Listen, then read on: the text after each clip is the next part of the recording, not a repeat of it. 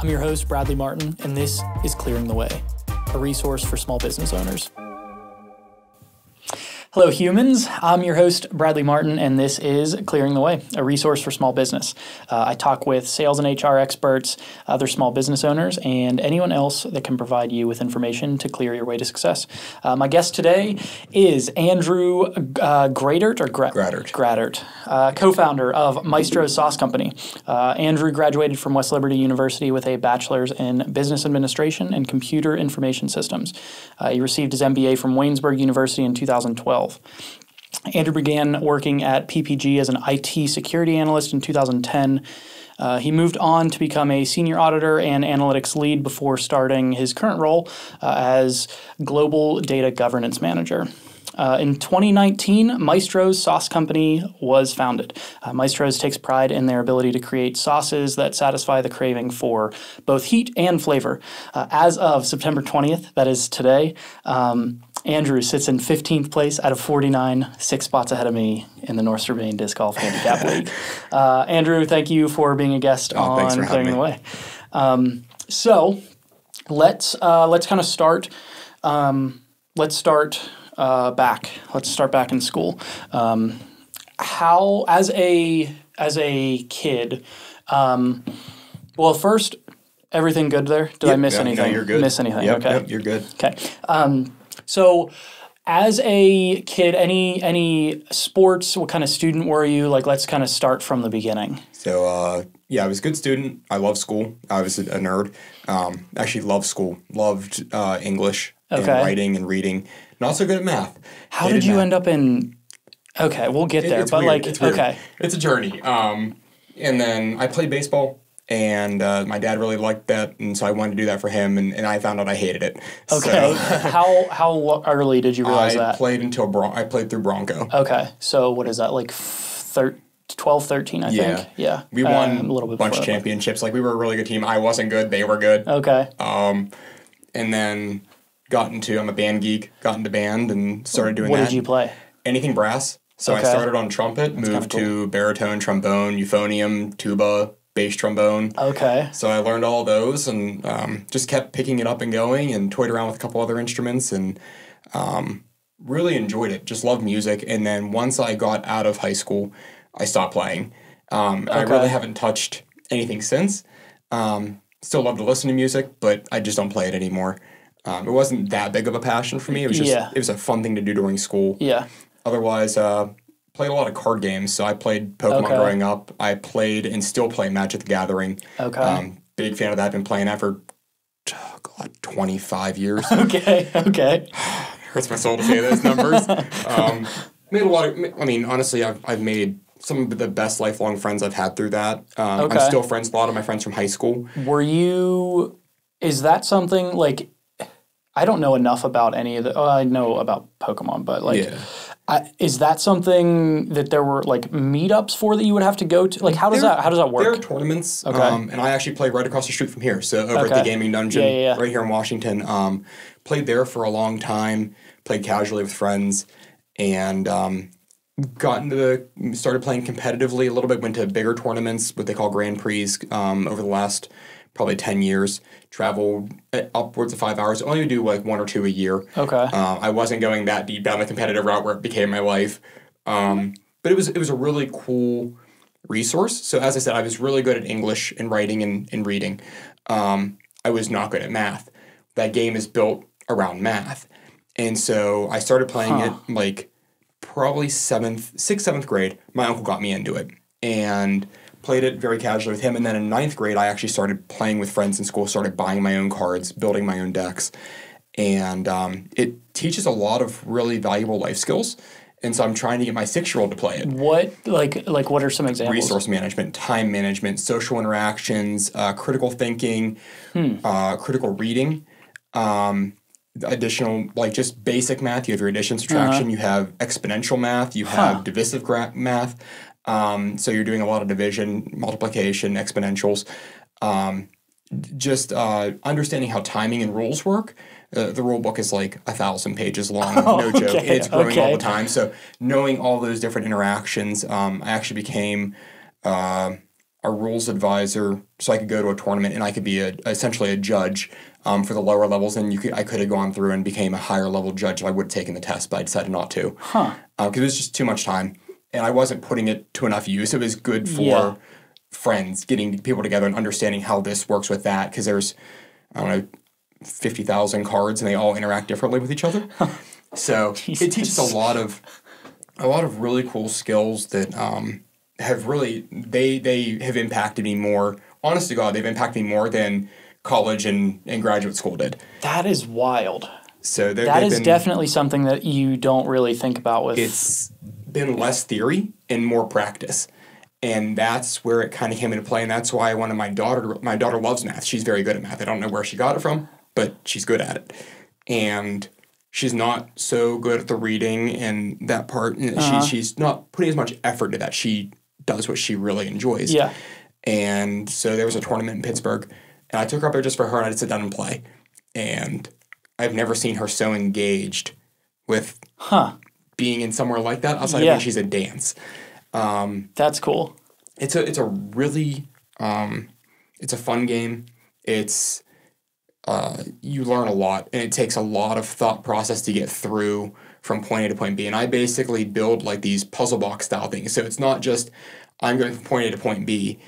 I'm going from A to B to C to D to E to F to G, and there's backup plans for everything. So like if you take away one of my elements, I can pivot and do something different.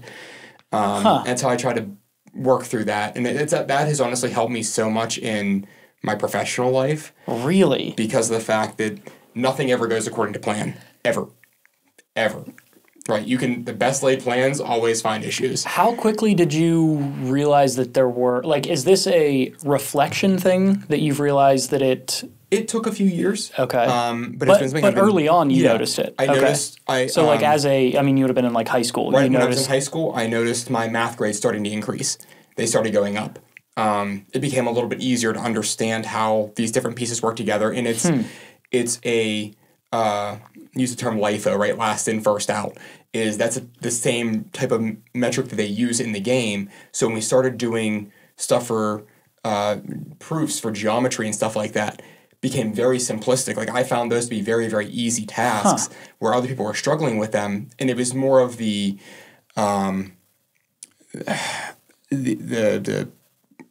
abstract thinking that I wasn't so good at. Yeah. So those abstract style maths like calculus. I'm not good at calculus. I'm not good at trigonometry, right? But like I can handle the basic stuff. Okay. That's okay. It's crazy. And it's also weird that I guess if your grades are improving, did you attribute it to that at the beginning, or was it kind of like what the hell's happening? Yeah, I didn't attribute it right away. Okay. But then I started realizing like I'm doing a lot more complex math in a short time frame. Than what I ever was. Like I was practicing math without practicing math, right? Yeah. There's this whole thing that's happening with businesses now where they gamify everything. Yeah. Right? Because they get more engagement and it really trains their employees. And so I gamified math. Yeah. Right? And it was like, okay, this is really crazy. Damn, it was such a cool experience to like, now that I look back on it, right, I start seeing all these other facets of my life that it's touched regarding time management and resource management and understanding like when you've been beaten and you realize you have nothing left to give, like just time to withdraw and figure something else out. But okay. Damn, okay. So through high school, when you're done with that, what did you know what you were going to do? Did you have any clue what was going on? So. Okay. I went to school at I went to Wheeling Jesuit first. Okay. Sorry. Spent about a year and a half there. Didn't do well. Ended up losing the scholarship that I had. Was not making great grades. Was basically focusing on anything else but school. Okay. Just wasn't interested. And I went for political science and pre-law. I wanted to be a lawyer. And I wanted to eventually become a judge. Where did that come from? The reading comprehension piece, and I thought it'd be a good way to make money. And and then I realized, number one, I suck at lying. And so I couldn't be a lawyer. Okay. And number two, I was bored out of my skull. Because it was the same thing all the time. So when I was in my poli-sci classes and I wasn't opening my books, even from their cellophane wrapping, I was getting like 99% in the class. I was doing really well in those classes. It was the other classes that I was just kind of like, I don't really care. Yeah. And I really had an issue when my turning point when I basically said, I'm done with this school, I'm going to go somewhere else and do something different, was I had a history teacher that told me that my writing was terrible. And meanwhile, my English professors, my writing professors are like, no, your writing is fantastic. So I'm like, I had one professor that literally basically flunked me because she didn't like how I wrote. I'm like, but it's systematically correct. Like, this is how you're supposed to write, by the rules of how you're supposed to write. So I ended up leaving and went to West Liberty, decided to go. I had like a moment of who am I? What do I want to do? And I realized, like, okay, at this point I had started playing. I had been playing World of Warcraft for a few years.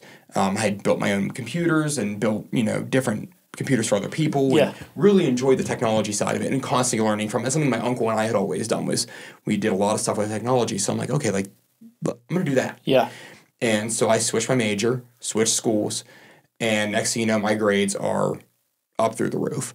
Ended up graduating with like overall like a 3.7 GPA or something like that, from where I was. And I think I was at like a 2.6 or something like that when I left Wheeling Jesuit. Okay. And we're talking like I was always like a 3.6 to 4.0 student for my entire life. So when I kind of flunked out almost, it was bad. Like I didn't know what to do because I'd never been like that. And I was not interested at all. I knew that I didn't want to work at Wendy's for the rest of my life. So, ended up going to school, and when I went to graduate was the downturn of the economy. That's a problem. So I couldn't even get an internship that was unpaid because they had freezes on everything. So I couldn't get work study at school because they went off of, how much parents made. And my parents, even though they weren't paying for my student loans, because that's one thing my parents said, like, hey, we paid for the first time. Yeah. Or we were taking part of your debt. We're not taking any of your debt now. It's all on you. Yeah. Which was a great lesson, right? And some people are like, oh, my parents don't, they suck. I'm like, no, I needed that because I became accountable for me. Yeah. And the onus was on me to do well. So couldn't find a job and ended up going back to work at Wendy's. I worked at a golf course cutting greens and grass, which I absolutely hated. Worst job I've ever had. And then I was working in another restaurant here and there, and I finally I landed a job at PPG through a friend. We met up, and he's like, hey, give me your resume. He's like, I'll send it over. And then next thing you know, interviews started coming, and so I got hired. Okay. That's wild. Okay. So when you went back for your MBA, why did you do, like, what happened there? Why did you do that? How did that come about? I was out of college and couldn't find a job, and because the downturn, right? So I was applying all over the place, going through some interviews, and not getting them because I didn't have the experience. Somebody work study at school, so they got a job over me in one instance, right? And I'm like, well, it's not really my fault. I couldn't do anything about that. Yeah. It's like, you know what? Screw it. If I have free time, I might as well put it to use and further myself more.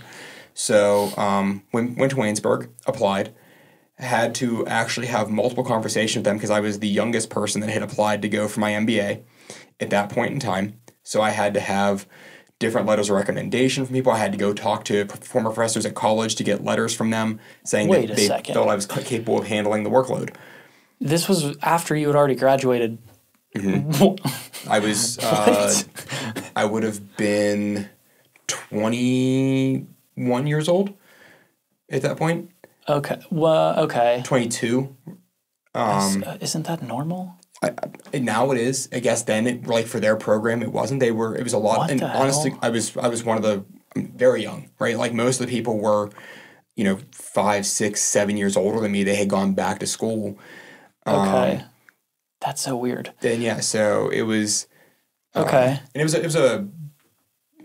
So why did you choose to do that? Like, it's still, so you were doing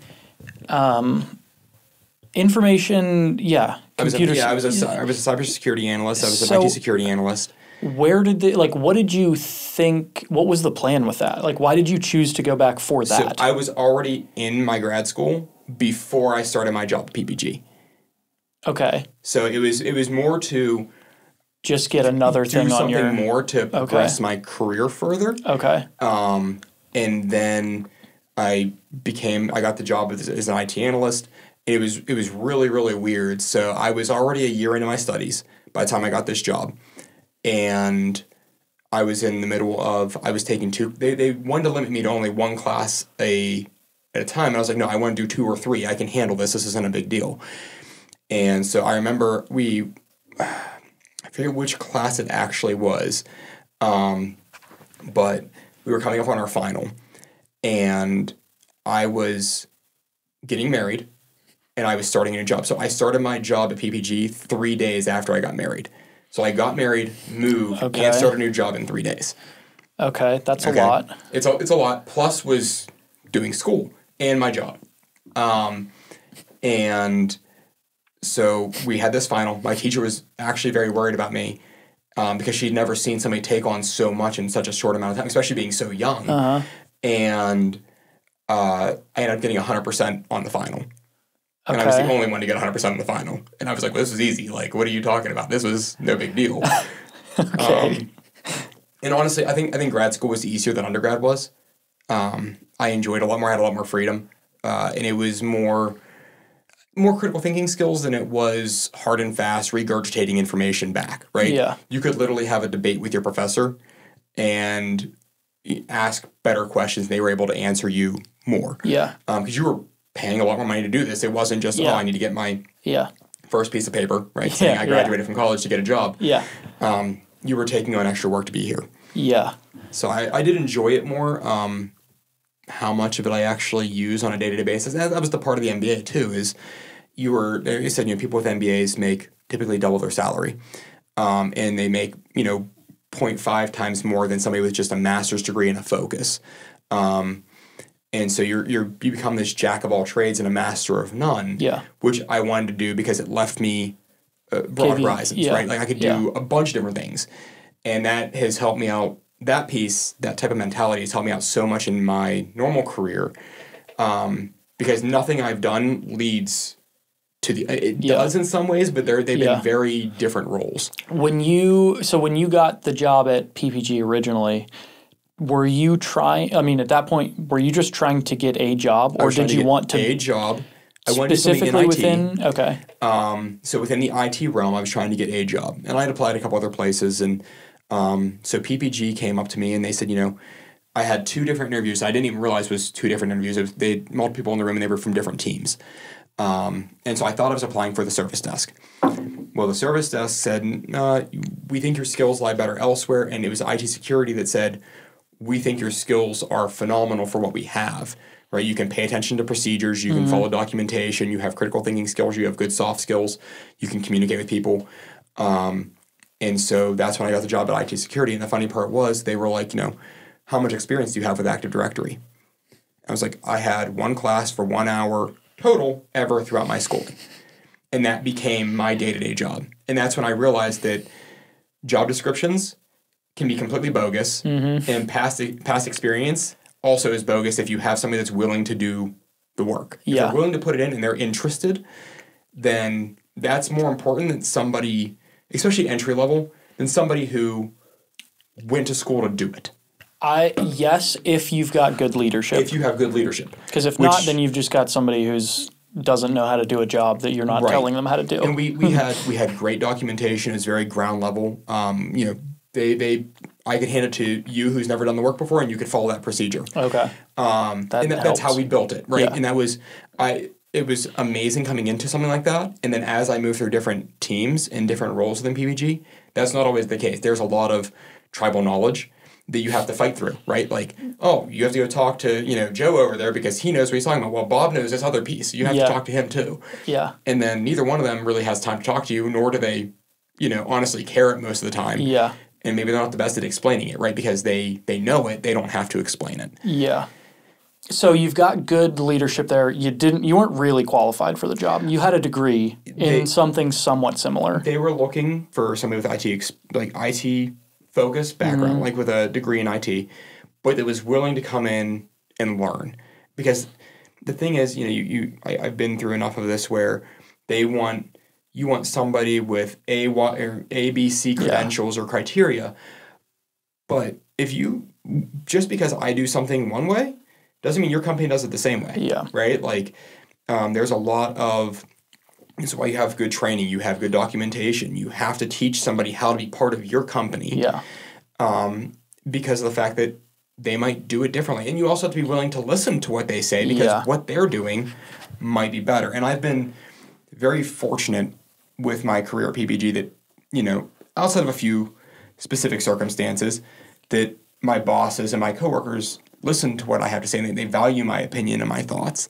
And whether they're right or wrong, right, at least it opens up discussion. It's never just been, no, you don't know what you're talking about, and just kind of shove you out of the room. Okay.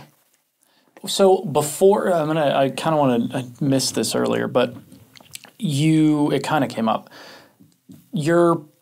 Were your parents encouraging you to go down any particular path? Like, where did they? Okay, nope, so just find what makes you happy, as long as it's not something stupid.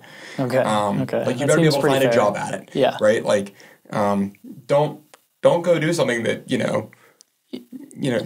you better be able to make money at this. Yeah. Right. Like, there's some people that I've known that have gone through college and they got a degree. Yeah. But it's basically a bogus degree that what are they going to do with it? Yeah. Right. It's maybe half a dozen of these in the world that people have jobs for, and yeah, and you're one of a ton of people that have a degree. And that's the thing is, if you're gonna go be a history major, you better find a job in something relating to history, right? Or you're either be a teacher professor, you better be able to find something. Yeah. And that was my parents' thing. That was their only thing, is do something that you think, number one, you're going to enjoy doing, and number two, that you can find a job at. Okay. And they've been, with everything that I've done, it's always been very supportive. Outside of when I screwed up at William Jesuit, that was a lot of, there was a bad time, right? Are either of them, so at any point was starting or owning a business had that ever been something that even interested you? I always thought that I could do it, and I always thought that I'd be good at doing it. I didn't know what I want to do. Hot sauce was not it. If you would have asked me 10 years ago, would you own a hot sauce company? I'd be like, no. Yeah. There's no way, right? I wasn't even interested in hot sauce 10 years ago. I wasn't interested in spicy food 10 years ago. Okay. Like, that's been the wild ride, and that's been the kind of the thing that my parents are like they're super supportive, but it's been. Did either of them? Nope. Okay. They're plain Jane, like, no spices. Okay. So, but business, no. Okay. No. Okay. So that is, you thought you could do it. They both went through trade school. My dad's a welder by trade. He drives. He's driven semi-tractor trailers for my entire life growing up. Okay. And my mom went to. She's a receptionist at dental offices. Huh. That's pretty much what she's done most of the time. She's worked for some doctors and some other stuff, but she's really just been she does a receptionist job. Okay. Which she loves, and she gets to interact with people, and he's enjoys his job, but neither one of them were business owners or, they didn't even go to like college. I was the first one to do it out of the family. Okay. We're jumping ahead a little bit here, but I'm good with it. When you guys were starting Maestros, I guess it's a little bit different because it's not the main thing. No. What were their thoughts when you were starting that? My parents' thoughts? Yeah. They thought it was really cool. Okay. They were like, never would have saw that coming, but it's cool. And, whatever they can do to support, they've done. I mean, they take sauces into their offices. We have repeat orders coming from their entire area. Like, my dad's constantly calling me up, hey, I need, 3 of these. Bring them by. Mom will stop by later and grab them on her way home from work. And my mom's office is the same way. And then Christmas gifts. And they peddle it, honestly, just as hard as I do most of the time. So. Okay. All right. Okay, so you keep moving up in at PPG. Right. And then you guys decide you're going to start a sauce company. Yep. How the hell did that happen? And this was, 2019 I've got here. Yeah. So I had been out of IT security for a little bit, and I met Ross, who's one of the other co-owners. You've worked at PPG the whole time. Okay. Yeah. So Ross came in. He worked on IT security with me. We overlapped for a very short amount of time in the role we did, but we knew each other, right? We were on the same team for, a couple months. And we were riding the train the one day, and he stopped me. And he was like, hey, he's like, I know you. Can I sit with you? I'm like, yeah, sure. So we started just BSing, and it became a thing that we did every day. And the one day he goes, do you like spicy stuff? And at this point, I'm like, yeah, I do. So funny story about that one. Hated spicy things. Got my gallbladder out. Love spicy things. Doesn't affect me. Okay. Like, all right. The heat still gets me, but like, don't have stomach issues when I eat spicy stuff. I used to. So, and I've talked to a couple other people about that too, because typically as you get older, spicy affects you worse. I'm actually tolerating it better than I used to when I was younger. Okay, that's nice. So, but he, I was like, yeah, it's okay. I'm thinking, Frank's, Tabasco, Sriracha, whatever. And I'm like, I have some of each of those, and I use them intermittently. Like, they're okay. They just don't taste like a whole lot. Yeah. Right? And he goes, no. There's like a whole world of artisanal hot sauces out there. And he's like, have you ever heard of Hot Ones? And Hot Ones was very, like, we're talking like season 1, season 2, okay? And so he starts he's like, I'm going to bring in sauces tomorrow. Okay, cool. So he brought in literally a lunchbox of like 20 different sauces. And I tried all of them. Some of them absolutely wrecked me. They were super hot. There were a few that I'm like, man, this was really flavorful. This was really good. It wasn't just hot. I fell in love with that kind of aspect of it. So we started bonding over this, became friends over it.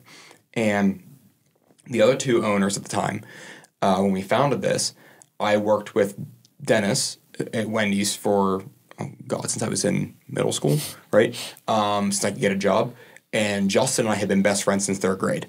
Okay. So it was this, Ross and I had bonded over this. And so Ross came to me and said, hey, I'm going to make a hot sauce. And I'm like, how do you know how to do this? Like, there's a YouTube video on how to make a hot sauce, right? It's from one of the companies that we watch, and they did it with Heatness from Hot Ones, okay? And I was like, okay, well, I'll watch it. And I'm like, well, if he's going to make a hot sauce, I'm going to make a hot sauce, right? Like, I can do that. And so he made this Serrano sauce. It was very basic, and it was good, right? And I went way off kilter, and I made this cranberry ginger habanero sauce, which was killer on I made it at Thanksgiving. That sounds so I took it to dinner with me, and it was it became a cranberry sauce, right? And so then I was like, oh man, my wife and I had just gone to Jamaica for a friend's wedding, and I had curry goat when I was there, and I fell in love. And so I bought curry seasoning, and I brought it home, and I was making chicken rub out of it. So my daughter and I we went on this phase where we were eating chicken thighs, and I was grilling them, and I was making this rub with curry and mustard and some ginger and some garlic, and it was delicious. And so I'm like, well, this sauce came out really well, but I bet I can turn this one into a hot sauce too. And then I was like, well, it has a bold flavor. Curry's strong. Yeah. Got to have heat. So I'm thinking habaneros. And so I went and bought everything, made a batch, and took it to work. Now, meanwhile, PPG is in downtown office. There's, 500 people that work there or whatever, maybe more. And I'm friends with most of them. So I took it over, and people started trying it. Like, man, this is really good. How much for a bottle? I'm like, I can't sell it. Like, I'm not licensed for anything. So, like, you can taste it. Yeah. And so Ross came over, and he was like, man, this is pretty good. And then he came over again later, and he's like, I need some more of that. Came over again. He's like, I need some more of that. And I'm like, okay. So I was going on a business trip. And so I decided, I'm like, hey, I'm going to call Ross, call Justin, call Dennis, and just have everybody come over, some wings and some beer. Yeah. Made about, 4 dozen wings, whatever. And so after about a dozen wings each and about 3 beers each, we were like, we brought up the sauces. Ross brought his sauces. I had already started acquiring at this point. And we started using the curry sauce. And they were like, man, this is really good. Like, we like this more than pretty much anything else. And it's not just because you made it. It's just, it has a really crazy good flavor. Yeah. And it still has heat. And so we went through a whole bottle. And they were like, I think we have something. So I'm up in Ohio, in the middle of nowhere, Ohio. And I get stuck in a snowstorm. And so I end up at a hotel in Zelina, what the hell is it called? It begins with a Z. I don't know. It's outside of like Akron area? Yes. Zanesville? Zanesville. I'm over in Zanesville. Thank you. I keep thinking Zillionope. I'm like, no, that's north of here. How is it Ohio? Zanesville.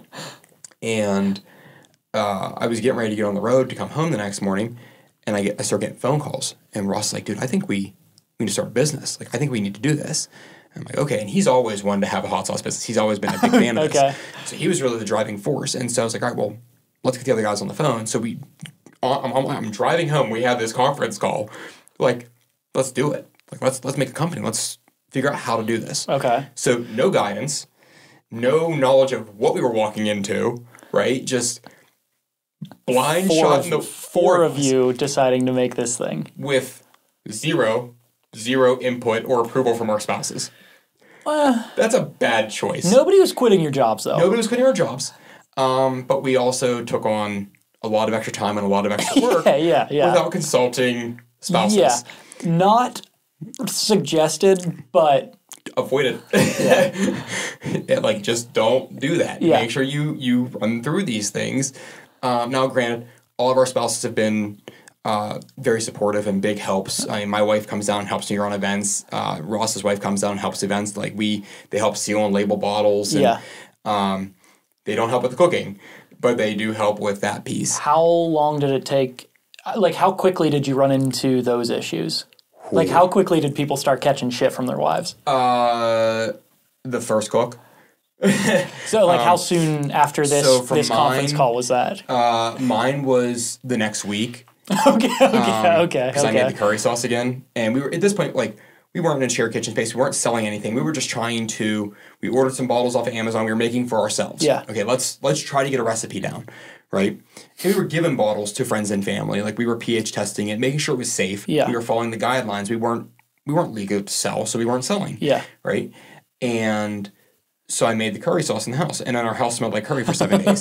So that's when my time started, right? Okay. It was, number one, I made a mess. Number two, my house smelled like curry.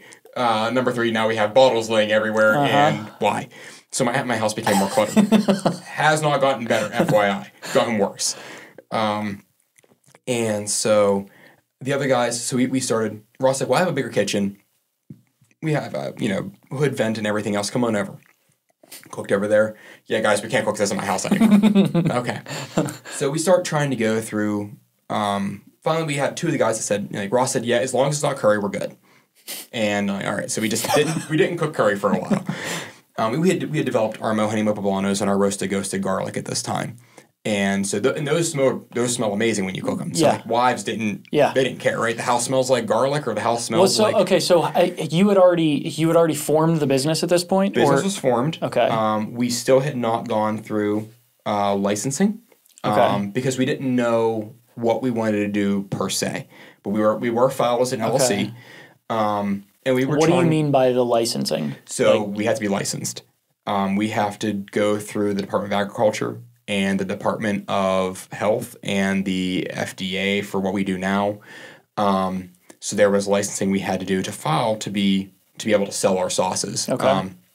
Once, because Pennsylvania does not have what are called I almost said heritage laws, but that's not it. It's other states have them where you can basically make things in your house and just sell them. Okay. Cottage laws is what they're called.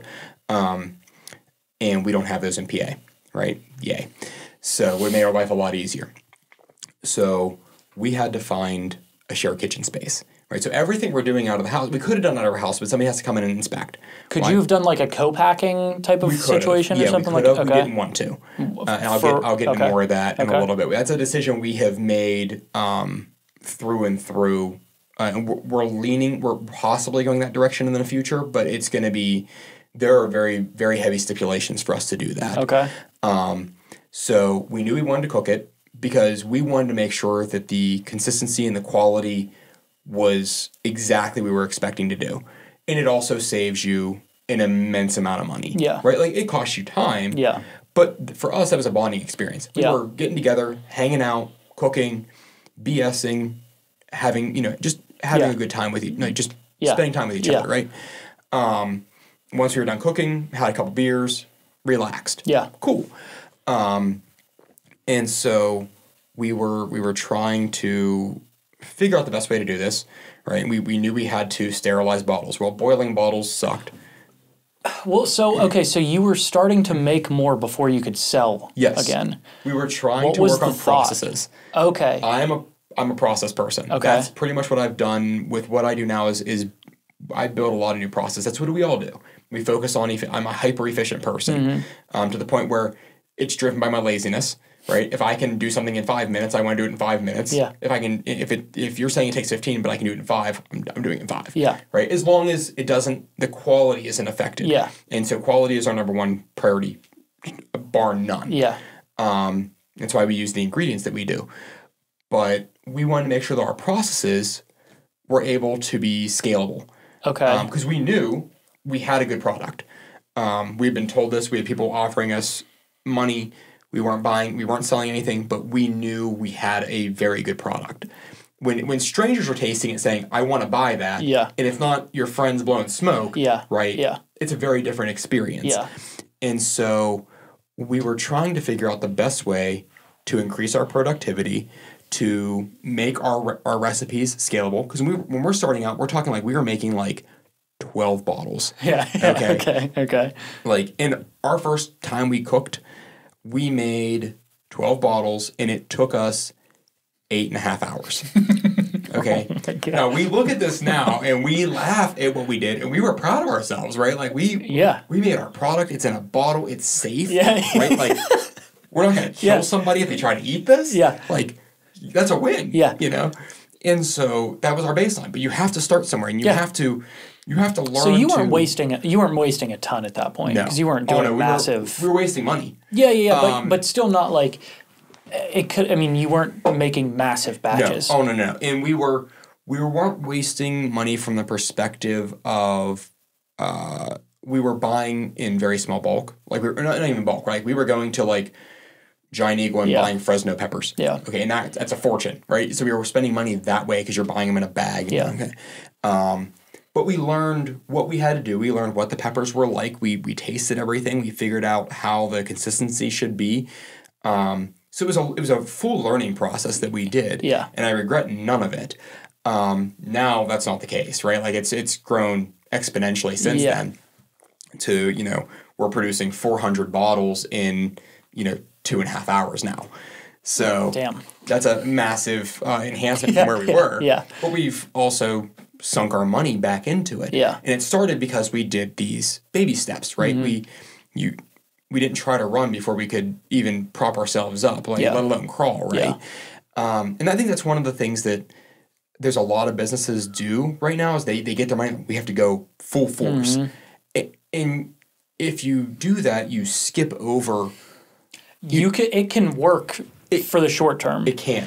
But long term, you find yourself in a spot that you're going to have to fix those things. Exactly. And maybe like it's not that that's wrong or right. Like it's a different approach. It's a different approach. And depending on your situation, because if you guys are in a different situation where you have to be making money quickly. Yeah. Like if you all don't have full-time jobs, things are way different. Oh yeah, absolutely. Right. Because it's like you got to start. What do we got to do to make? How can we sell this now? Exactly. And go back and fix things, but now you did that work in an easier phase because there is nothing. Right. You don't have to rebuild anything. We were taking, we would get done with work, we'd all go over to Ross's house and we cook. And so it's like, oh hey, we're going to be done at 5 o'clock. We'll meet at Ross's house at 5:30. We'll have some pizza real fast, and then we'll start cooking, and we'll be done, by like 8, 9 o'clock. Yeah. Once we got things down a little bit more, right? Like the first time was like that was a Saturday. We got over there at like noon, and we didn't leave till 8:30 because we had to run to we had to run to the grocery store like 6 times. Oh my God. Anything you could forget, we forgot, right? Like, okay. And then we were still building the recipe, right? So it wasn't final. It was, we wanted to do this. We wanted to do that. We wanted to be more like this or less like this. So we were adjusting the recipe on the fly. And then as we figured it out, and then we had our recipe. We're writing everything down. We cooked a batch, realized we forgot onions. Onions make a big difference when you're cooking something, right? Mm-hmm. Like they have a flavor. They add to it. Mm-hmm. So we're like, okay, well, this batch then, these 5 bottles just get scrapped. And the next ones are going to go because we were making very small things. And so when you talk about growth, at that point we had a stainless steel funnel and a ladle. And I was filling the bottles with a ladle, right? I was the ladler. That was my job. So all 4 of us had a role, right? So somebody grabbed the bottles that were sanitized and passed them to me. I filled them. Somebody else took them, capped them. The other guy wiped them down because they were a freaking mess, right? And we held that. And after we were licensed into an industrial kitchen. We were still using that same process up until like the end of 2020. Okay. Okay. So like, It's like we were 2 full still, years. We were still doing that because we were still trying to make money. Yeah. And so we had seen we'd seen a video about some equipment. We're like, we're gonna buy that. And so we did. Right? We sunk. That was our first step of sinking our money that we were now licensed, we were now selling stuff, right? Let's buy this because it's gonna help us out. And it did. How long did it take you guys to get licensed and everything? So for So like based on if the day that you decided to start the business was day one, how long after that do you think it took? So we started the business April of 2019. Okay. Okay. And we did not get licensed until almost the end of February of 2020. Oh, wow. We started the process probably in the November timeframe of 2019. Okay. And because we didn't want to sell something that was inferior, we didn't want to do things in a way that were not correct. So we were studying the FDA guidelines and the Department of Health guidelines. We wanted to make sure we were following their processes and procedures the way that we needed to. So we weren't going to hurt. We can't hurt somebody, right? Yeah. If we hurt somebody, the odds of us, instead of just hurting somebody, is killing somebody. Yeah. Because we deal with botulism, right? And botulism just it kills. Yeah. Right. So we had to make sure we're not doing that. Yeah. What can we do to not do that? That's a good goal. Right. So we also, and then that was just when I say we got licensed, that initial license was just for us to sell face to face. Okay. Okay. So that wasn't us going into stores. We didn't get licensed for resale, like for wholesale, for until October of 2020. Okay. And because of the fact that we want to take a very cautious approach to that, because if you start dealing with a place like Walmart, right, where they're like, hey, I want to buy bottles from you for $2, and we're not making bottles for $2, but we want to be at Walmart and we're taking a loss, that becomes a problem and you put yourself out of business, right? And so we wanted to make sure that what we were doing was, number one, sustainable. Can we meet with demand of a place ordering boxes from us, right? Because we're going to charge, but they're going to have to buy a case. Yeah. We're not just dropping off 2 or 3 bottles and like they have to buy 12. Yeah. And what happens if they run out of that 12 in the first week and they need 12 more? How do we meet that demand? And we were always thinking worst case scenario, right? And worst case scenario being we don't have the product or we can't turn the product around fast enough. Yeah. How were you sourcing how were you sourcing everything at that time? So And how has that changed? As we started, our director, Ross and I, we both were in audit at this point when we really started kicking everything into full force. We were in audit. From the time we started from that dinner that we decided we were going to do business through everything, we were both in audit at this point in PPG. And our director who came in, we had already been founded, whatever. We already had our logo. We had T-shirts made, right? Like we had stickers done. He came in and he loved, and I mean loved, the fact that we were doing this, right? And so he started using it as a networking thing at work where he was inviting other teams to come and have wings with us and enjoy the sauces and talk about PPG work and how we can work together. That's right? cool. So it wasn't us-centric. It wasn't benefiting us except for the fact that they were able to taste our sauces. Yeah. We had other sauces there too. It was benefiting PPG. He was just using us as a catalyst for that conversation. Yeah. Which we were grateful for. And so he gave us, he lived in New Jersey at the time, and he came back, he was moving into Pittsburgh, and there's a very big garden nursery over there. And so he picked up plants and he brought them to us. And so Ross took 6 and I took 6. Ross has died because he left them outside and it hailed and it destroyed them. And I had actually stolen my daughter's playhouse and put the peppers inside of it because it was protecting them. Yeah. And so whenever I planted them, we had 6 plants. That started in 2019. We had 6 plants. And so we harvested what we needed. We had, ghost pepper. We had a Carolina Reaper plant. We had a scorpion plant. We had a devil's tongue plant, and we had a pepper X plant. These are what he bought us. And there was one more, and I forget what it was. because we had, like I said, we had 6. And so I nurtured them, and I fell in love with that aspect too. I've never been a gardener. Yeah. Never done that before. Loved it. So the next year, right, we went from a chili pepper perspective, we went from 6 plants to 40 plants.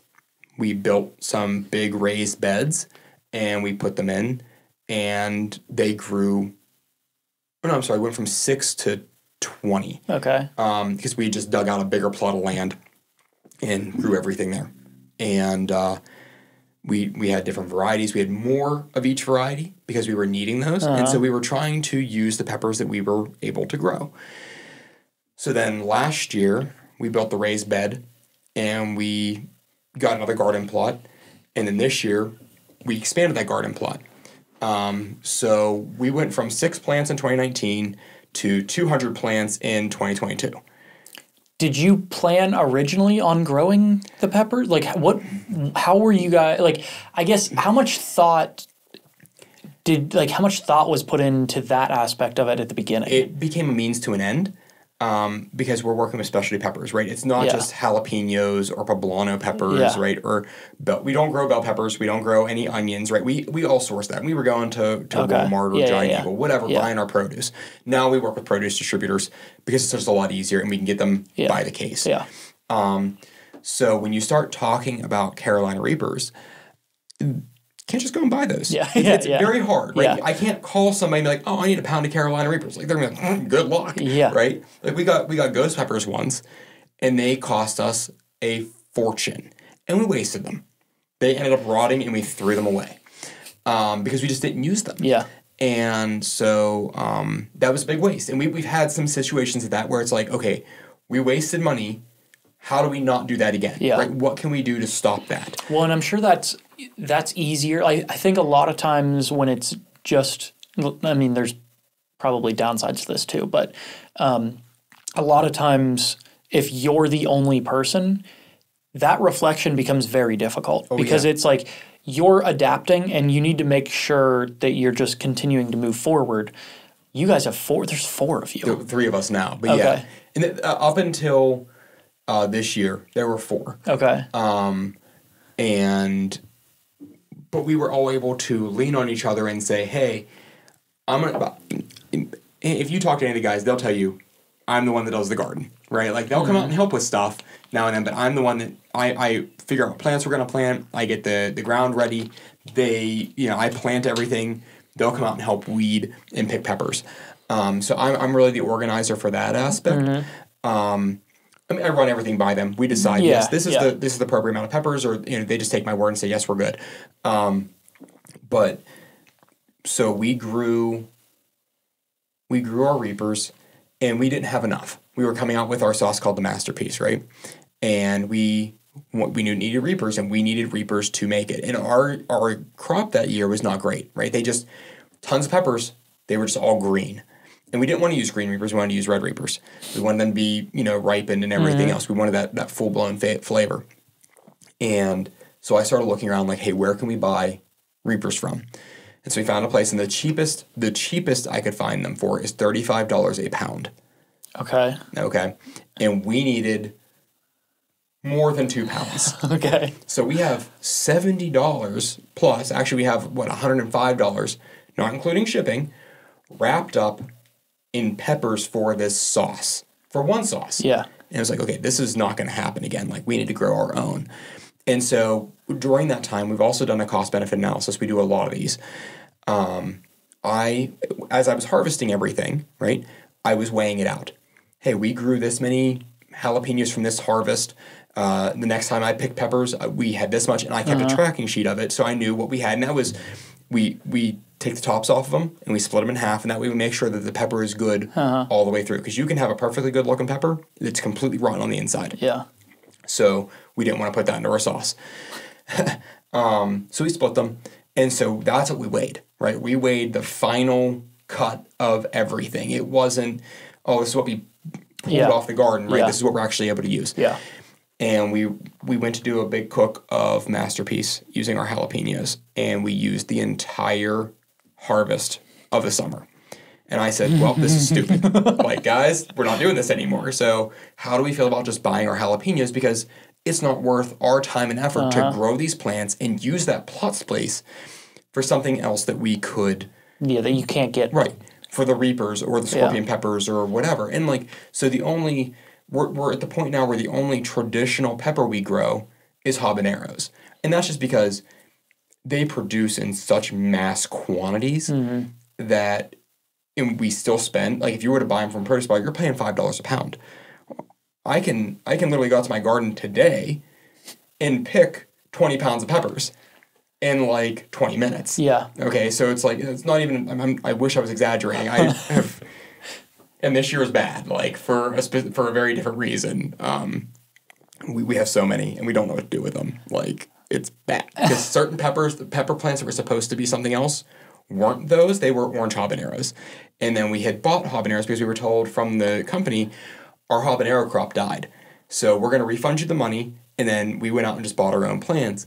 And so typically speaking, like we can have 10 habanero plants and that'll produce us enough for the entire year up into the next season, right? Because we only have a few sauces that use them and they grow so many peppers at one time. And they're pretty, and everything's down to we do everything to the gram level because you have to, right? For nutritional reasons and for acidity reasons, we have to trace everything to the gram level. So when we're saying like, oh, we need X amount of grams of this, like, well, crap, that was one harvest and we have 4 more harvests or 5 more harvests for the year. Okay. Yeah. So we would have 10 habanero plants and this year we have 23. So we have a lot. Way more than we were expecting to have. We didn't get Scotch bonnets this year, which is unfortunate. But yeah, so as far as going back to that licensing piece, right? That was one of the questions you had asked. We got licensed to retail ourselves. We got licensed to wholesale, and then you have to go through what's called a process authority. So we have to basically send our recipe and we do it a different way. So we get our stuff pH tested right in Wexford. It's a nationally recognized lab, and they charge very little money. We use Microbac, and if you want to send it to what's called a process authority, they review this information and they do the pH testing. It's like 3 or 4 times the cost. Plus, you have to ship them a bottle. Yeah. Right. I can drive to Wexford and back in 55 minutes or whatever. Yeah. So it's worth my time to do that as opposed to pay for the shipping. While you're there. Yeah, exactly. So we So do you have to do that every new sauce? Okay. Yeah, we have to get it pH tested, and then we ship that over. We send the documentation over to the process authority, and they basically say, here's your pH, here's your recipe, this is what gives you your acidity. Don't change anything. And if we change something, we have to run it through them again and pay another fee, right? But we get documentation. We have to upload that documentation we have to get the Department of Health, Department of Agriculture, and to the FDA. So from time of you've got a new recipe that you want to kick out, how long does it take for you to actually be able to sell that recipe? With the new process authority we have, it really so we're on our game. Like we are gung ho. All of us are in. We have the time to sit down and send out the emails that we need to do.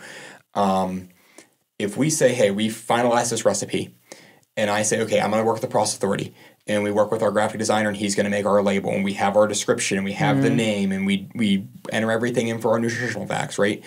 About a week. Okay.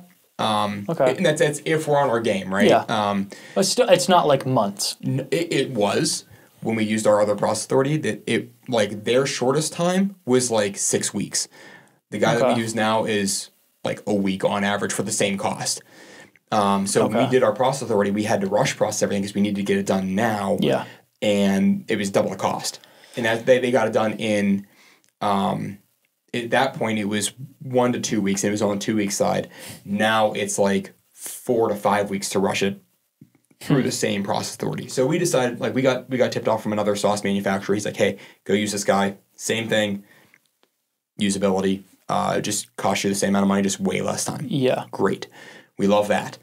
And so for us, people ask us how long it takes to make a sauce, to come up with a recipe. And we've had sauces that take literally 2 hours. We have sauces that take 6 months. It just really depends on what we're trying to accomplish. So, like our barbecue sauces, those were, like 6 months of work because we wanted to make something that was not the same as what normally. We had to stand out, right? We had to do something different. Yeah. But and it also seems like you guys are making sauces to kind of fill your own needs. It's like, and that's one of the reasons we started the company. Was because we had so many sauces that were hot for the sake of being hot. They just were spicy. They didn't taste good, or to us, right? The creators must think they taste good, right? And we don't want to talk poorly about any other sauce company or any other sauce in general, right? Like it's a community. It's really cool how much each person looks out for the other, and they recommend your products across to other people too, which is, we've gotten a lot of business that way, which is great. Yeah. And I'm coming from the corporate world where it's dog eat dog, and you're trying to put your competitor out of business, right? Like, it was a very unique experience for us. But, we don't want to talk poorly, but there were flavor profiles that we wanted to see that weren't being met, or they were being attempted, but we didn't think they were great. Yeah. Right? Or they were just a spicy sauce with no flavor, or it just tasted like peppers, right? And that's not a challenge, right? For us, we wanted the challenge of making something that is spicy and still has an incredible flavor to it that's not just peppers. Yeah. Right? Unless we're trying to make it just peppers. Yeah. And so that's really what we prided ourselves on. We said, okay, we want this. We only want to use all natural ingredients. We only want to use, the freshest produce that we can. And we want to do it ourselves. We don't want somebody stepping in and being the middleman, because it's not even like a control freak aspect. It's, I don't know what you're doing with my product, and now my name is on the product that you made. So it better be up to snuff from what we do. Yeah. Right? If they open the bottle of the sauce that you made and they open the bottle of sauce that we made, it better taste identical or better. Yeah. Right? I'm not turning down better. If you can do better than we can, great. Like, let's talk. Yeah. But if it tastes worse or subpar or watered down, I don't want to do business with you. Yeah. And if we've talked with a co-packer, and they said that to us, right? He said, I want you guys to be assholes. Like, I want you to be, real sticklers about this, because it's your product, right? Like, I'm representing you. I'm making your product, and if you don't care about the quality of your product and you're just saying, hey, just make it for me and it's great, like, I don't want to do business with you. Yeah. And I'm going, that's awesome. Like, we're all about that. And that was a cool feeling to have another business owner that he got into co-packing because of that. Now, we'd have to travel like 4.5 hours to New York to do this. It's not ideal. No. But we will. Like, if that's what it takes for us to do this the right way, to get into bigger markets, because we can't meet that demand by ourselves. We're going to, like, distributors won't work with you if you don't have the capability of producing at that level. Yeah. And, well, if you're exploring that, like, would you still be sourcing everything? Like, how would you? Yeah, how are you thinking about that? We would have to find better ways to source our peppers. And there are places we can do. Like, we can call Pucker Butt, funny name, but they're down in South Carolina. So it's owned by Ed Curry, who created the Carolina Reaper and the Apollo pepper and the Pepper X. So if you've heard of any of these peppers that are out there, he did those. And he's a cool guy. We've talked to him a couple times. But they do pepper mashes that you can buy that are non-salted. So we would basically have to buy some, figure out how that correlates to our homegrown peppers. And the other part is, too, those sauces that we would have them manufacture, the goal is we would never see them, right? We would still be manufacturing our piece. Yeah. Those would be going distributed across the country to stores that we wouldn't even see. Okay. Right? So we wouldn't be going to pick it up. It'd be going, the distributor would come pick it up, and they would take it. And I'm sorry, I'm talking with my hands a lot. Yeah, that's fine. It's video too, so. Yeah, so it's like, we would still be sourcing our local areas and shipping out our own orders and things like that. So it'd be a two-front attack. So if you're obviously still, like, figuring all this out, so, but now I'm just curious, like, if you're going to have somebody co-pack, you guys still want to produce it? Like, it seems like you could spend that time doing other things to help further the business if you're already paying for somebody else to do it.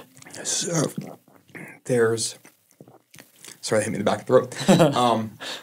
There are some different perspectives on this.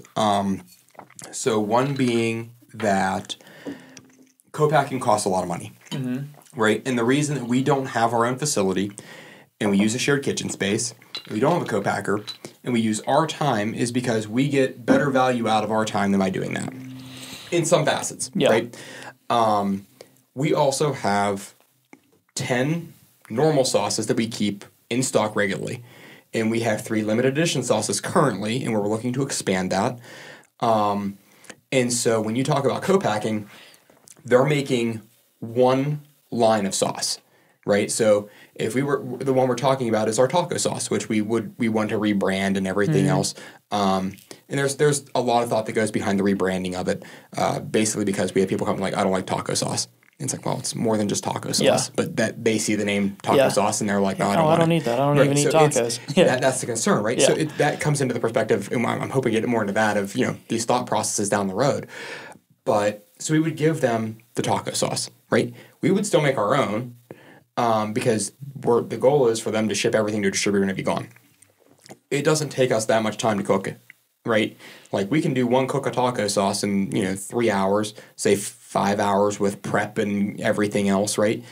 And make almost 500 bottles of that because it's a very large producing sauce for us. Okay. And if we have all 3 of us in the kitchen, we can do a third kettle in the same amount of time and produce 700 bottles in the same time, right? So when I talked about earlier, right, 8 hours to make 12 bottles with 4 of us.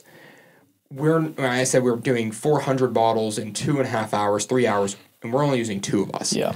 So that's not even, in worst case scenario, we bring somebody else in, right? We call somebody, then they can do more of the, I don't want to say the grunt work, but the grunt work, right? Like they're doing the dishes. They're not putting anything in the recipe. They're not doing any of the prep work. Like they're grabbing bottles. They're the gopher, right? Yeah. Go get me another right tray of bottles. Go go put this in the sink and rinse it out. Yeah. Go, get this pot cleaned as soon as we're done with it, so that way we can be done. Yeah. Go load the car with all the bottles once we're done. That type of a job where we can have 3 of us focusing on the work and then somebody gophering. Yeah. You get way better production quality out of that because we're not splitting our time. Yeah. We're able to go consistently through, so our timeline shrinks dramatically. Yeah. Okay. There's a couple, there's some things that don't really relate right now that I want to get into, but I also, the production side is super interesting, but let's kind of shift for a couple minutes. Okay. You had 4 of you. Yes. How in the world does that work? And we've touched on it already. It's got to help that it's not the main thing. Right. So it probably wouldn't be possible at the beginning. Honestly, if it was the main thing, we would probably be so much further ahead than where we are now. With the group that we have, very tight knit, talk every day, friends. I'm the centerpiece of the friendship, right? So I'm friends with Ross, I'm friends with Justin, I'm friends with Dennis. Yeah. Justin, if I could actually say his name properly. And I've known them for my entire life. And Justin met Dennis through me, and they met Ross through me. So I'm that centerpiece. So Justin is no longer with the company. He took a job at one of the big 4 auditing firms, and so he had to leave outside employment. He was not allowed to have any. There's so many requirements and restrictions to go with that. So he stepped away. And it impacted us in different ways. We learned a lot from him, and we've taken a lot of lessons that he's given us and some of his advice, and we still heed some of that advice. Certain things that we didn't agree with, and that's the one thing about a partnership, we don't agree with each other all the time. Yeah. There's a lot of arguing. You have to have the group of people that's capable of arguing, though. Yeah. And the kind that's not going to be insulted when I say, I think your idea is stupid. And when I say like that, we are legitimately that blunt with each other because we have to be. Yeah. If you beat around the bush and you sugarcoat it, you don't get your point across and you waste time. We need all the time we can get because we're working with such a short amount of it because it is not the main thing. Yeah. Right? If it was the main thing, we would have more time. We probably wouldn't be as far as we are from that perspective. But if I was able to dedicate 40 hours of my time to Maestros a week, good Lord. I can only imagine where we'd be if I'm only focusing 10 hours a week in the evenings, right? How are you guys, like, do you have a structure to, like, I imagine there are times when it's just like shit pops off where there's an argument, but do you have a structure around how are, like, the times where you know some important decision is coming up? Like, how are you handling those conversations? You can just feel them. It's like an intrinsic kind of knowledge. Now, if we're talking about a process improvement or buying a piece of equipment, right, we all kind of feel the same strain, right? Okay. Or if I'm doing the role, so when it came to ladling bottles, right, we all knew that it was a hamstring for us, right? I was ladling 400 bottles, and you know, it took a long time. My arm hurt. Wish I'd use my left arm because my disc throwing would probably be a little bit better. Okay. But it was my right. So we're working on that strength. Yeah, just exactly. So we, you know, I said, guys, we need to buy something. We need to do this differently. Like, I can't do this anymore. This is not feasible. This is not sustainable. And how many bottles are you guys moving, like, roughly? Like, well, either per month or per year? Like, where are you guys at? Last year was like 12 to 15,000. Okay. It's a lot. It's a lot. That's a lot. It's a lot for That's a lot of gig, scooping. right? Yeah, it's a lot of scooping. You know, it's like, oh, that's not bad. Like, and now we're cooking every week. Where before it was ad hoc, right? Like, it was like, oh, we're going to cook this week, and then maybe we wouldn't cook for 2 more weeks or 3 more weeks. So the demand wasn't there at that time. The demand is there, and the fact that, like, we took a few weeks off, and it's catching up with us now. So we have, like, multiple cooks scheduled over the next 4 weeks, where we're cooking more than once a week. Yeah. Just to make pace with what we're doing. Yeah. So the decision, when you're making those decisions, like, do you have a structure to it, or I mean, you guys are friends, so that helps for sure. It helps, and it hurts in some ways, right? Yeah. But it came down to me saying, guys, this is inefficient. My arm hurts. I want to do something better. And they said, okay, what can we do? Right? And it's on me to prove what it is. Yeah. Right? So, I mean, we've gone through this. And I think that's a good point where if you're going to come with a problem, I better come with a solution too. Or at least have some options. Some options, right? Some options, or like at least a path for us to start to move down. Exactly. And that works forever. And we've done this a couple different times from different equipment that we've had. So we found they're basically big 10-gallon brew kettles that have a spout at the bottom that are gravity fed, and you just spout, pour the bottles that way. It's awesome. Yeah. Awesome. Like, increase our productivity dramatically. So, I'm going to talk about Lieutenant Dan for a second, and I'll get into why we call it this. So, our other issue was a blender, right? We need to have a blender that works. That's helpful. Big produce, large quantities of produce, especially when we're cooking, you're cooking 10 gallons at least 10 gallons at a time. Yeah. We had one of those little immersion blenders, that you get from like Bed Bath & Beyond or whatever. That lasted one cook. It blew up. I mean, like, literally exploded, okay? It smoked. It almost caught on fire. It was like, guys, this isn't going to work. So Ross did some research. We bought another blender. It lasted a little bit longer. We chopped things a lot more finely. But it's still, like, it took forever to blend a kettle of sauce. Yeah. Right? Because little thing, not doing anything. Yeah. So Ross found this thing. It's a giant cone. It's one solid sheet of stainless steel, the same type of stainless steel we have our kettle in, so it's food safe. And it had basically a big propeller on the bottom. It was a blender, okay? And you just throw everything in there. And it just vortexes down, and it blended everything. Now, it didn't blend it to a full liquid consistency, but it gave us like almost a salsa consistency. Yeah. Which we then were able, and it had a pedal, you stepped on it, and it poured into a pot. Like, you could tilt it and pour it. It was awesome until you had to clean the damn thing because it was a pain in the ass because it was heavy. Yeah. Right? So you're having to pick this thing up and hose it out and dump it. And it takes 2 people to hold it, And the fact that nobody got injured from doing that is incredible. But we bought this thing, and our productivity increased dramatically. So we were able to pour it into the kettle and then use the immersion blender, the little one, and blend it all down to liquid. Well, then we said, okay, guys, like, this isn't working either. Like, it's still taking too long. We're having additional steps in. Let's just go out and find an industrial immersion blender. So we have one now that's, I think it's like an 18-inch shaft, and it has a 1 horsepower motor on it. And it pulverizes everything, right? Like, we chop onions in half, maybe to quarters if we're really feeling if there's a big onion, and that's all, it just destroys it, right? And it liquefies. And we don't care about, we want it to be liquid, right? We don't strain our sauce. There's still pulp in it, but we still need it to be liquid. Yeah. We don't want to serve you a salsa. We're not a salsa company, right? Yeah. That consistency is a big difference for us. Yeah. And we do have thin sauces. We have thick sauces, right? But it pulverizes everything. And we have a clamp that sits on the side of the kettle, and it just attaches in there, and it just blends. That's fantastic. Right? It is loud as all hell, but it does the job. So we actually bought a second one of those because we're just like, okay, we have one. We need a second one in case this one blows up in the middle of a cook. We've had it stop a couple times. It's overheated.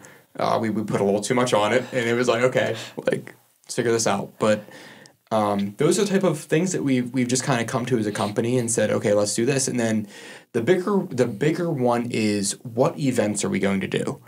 Those are the big decisions, right? Because that's where we make our money. How do we spend our time the best way to make the most amount of money? And there are certain events that we've done that they aren't the best events, but we have a lot of fun being there. That's like, from a business perspective, it's not great, right? But we are the business. It's us, right? Yeah. So if we're going to spend our time, like, let's go have some fun doing something too. Yeah. Right? So if you're talking like, hey, you want to come to like Cinco de Mayo and have tacos and drink, we're in. Like, if you're like, oh, you're going to come stand here and sit in the baking sun for 4 hours and you're going to make more money, like, we're probably in for that too, but we're going to be a lot less happy about it. Yeah. So those are the decisions that, and we've made some decisions that we haven't agreed with, right? We found out we made a mistake, or you just overcome it and you say, okay, well, we screwed up.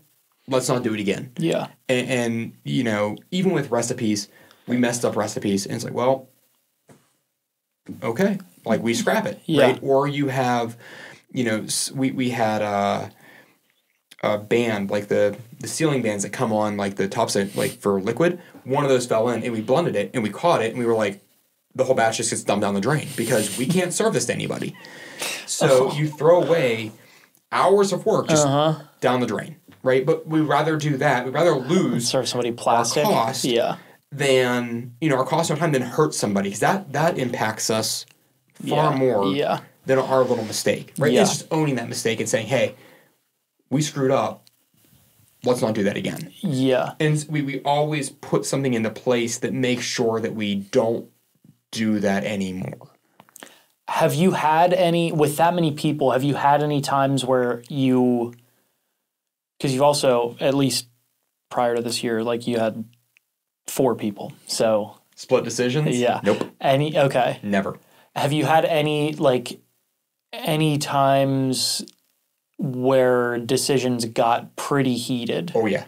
100%. Arguments, people stepping away for a day or two, just saying like, hey, I need to cool off. Like, I'm getting heated over this. But then the one thing that I can say with us is, even though we get heated and even though we argue, it's never been insulting anybody. It's always, even though we're friends, right? And that becomes easy as a friend. Like, you're being an idiot. Yeah. Like, it's never come to that. It's always been, this is the business. Yeah. We have to talk about it this way. And I think your idea is stupid.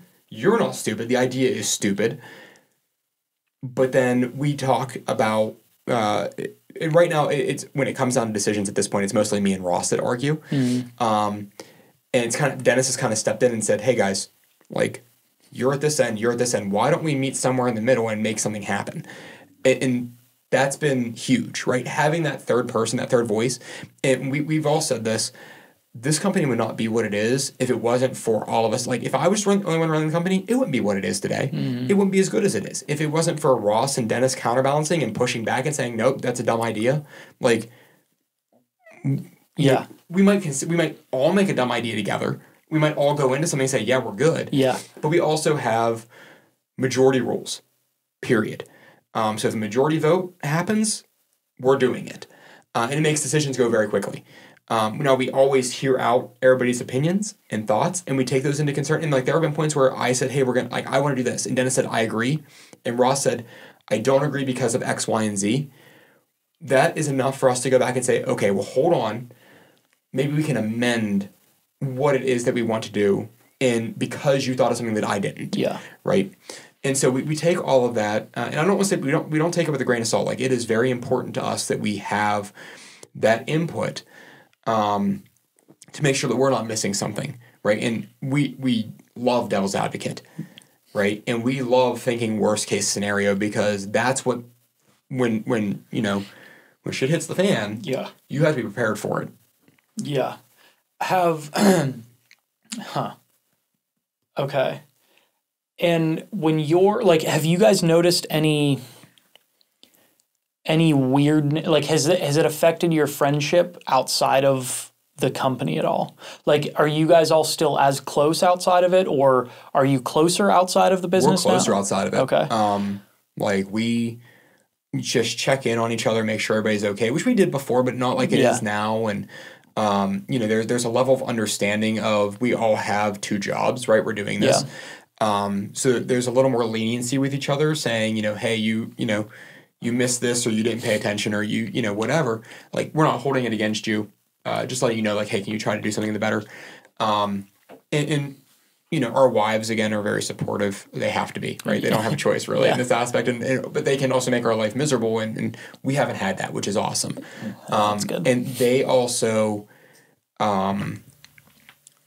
when it comes to a decision, like, there are sounding boards. Like, I go home and I tell my wife what we're thinking about, and she'll tell me that's a stupid idea, right? And then so it's like, hey guys, like, Ashley said this, and what do we think about that? Even though, like, our wives technically have no stake in the company, right? Like, they're still our spouses, and we still listen to them, and like, it's not, oh, you aren't part of this, we don't care. When I've seen that with some businesses, right? Like, I'm the owner, I do what I want to do, and you have no say. Like, I want to know what my wife has to say about it. Yeah. Because I trust her, Yeah. And we're all the same way.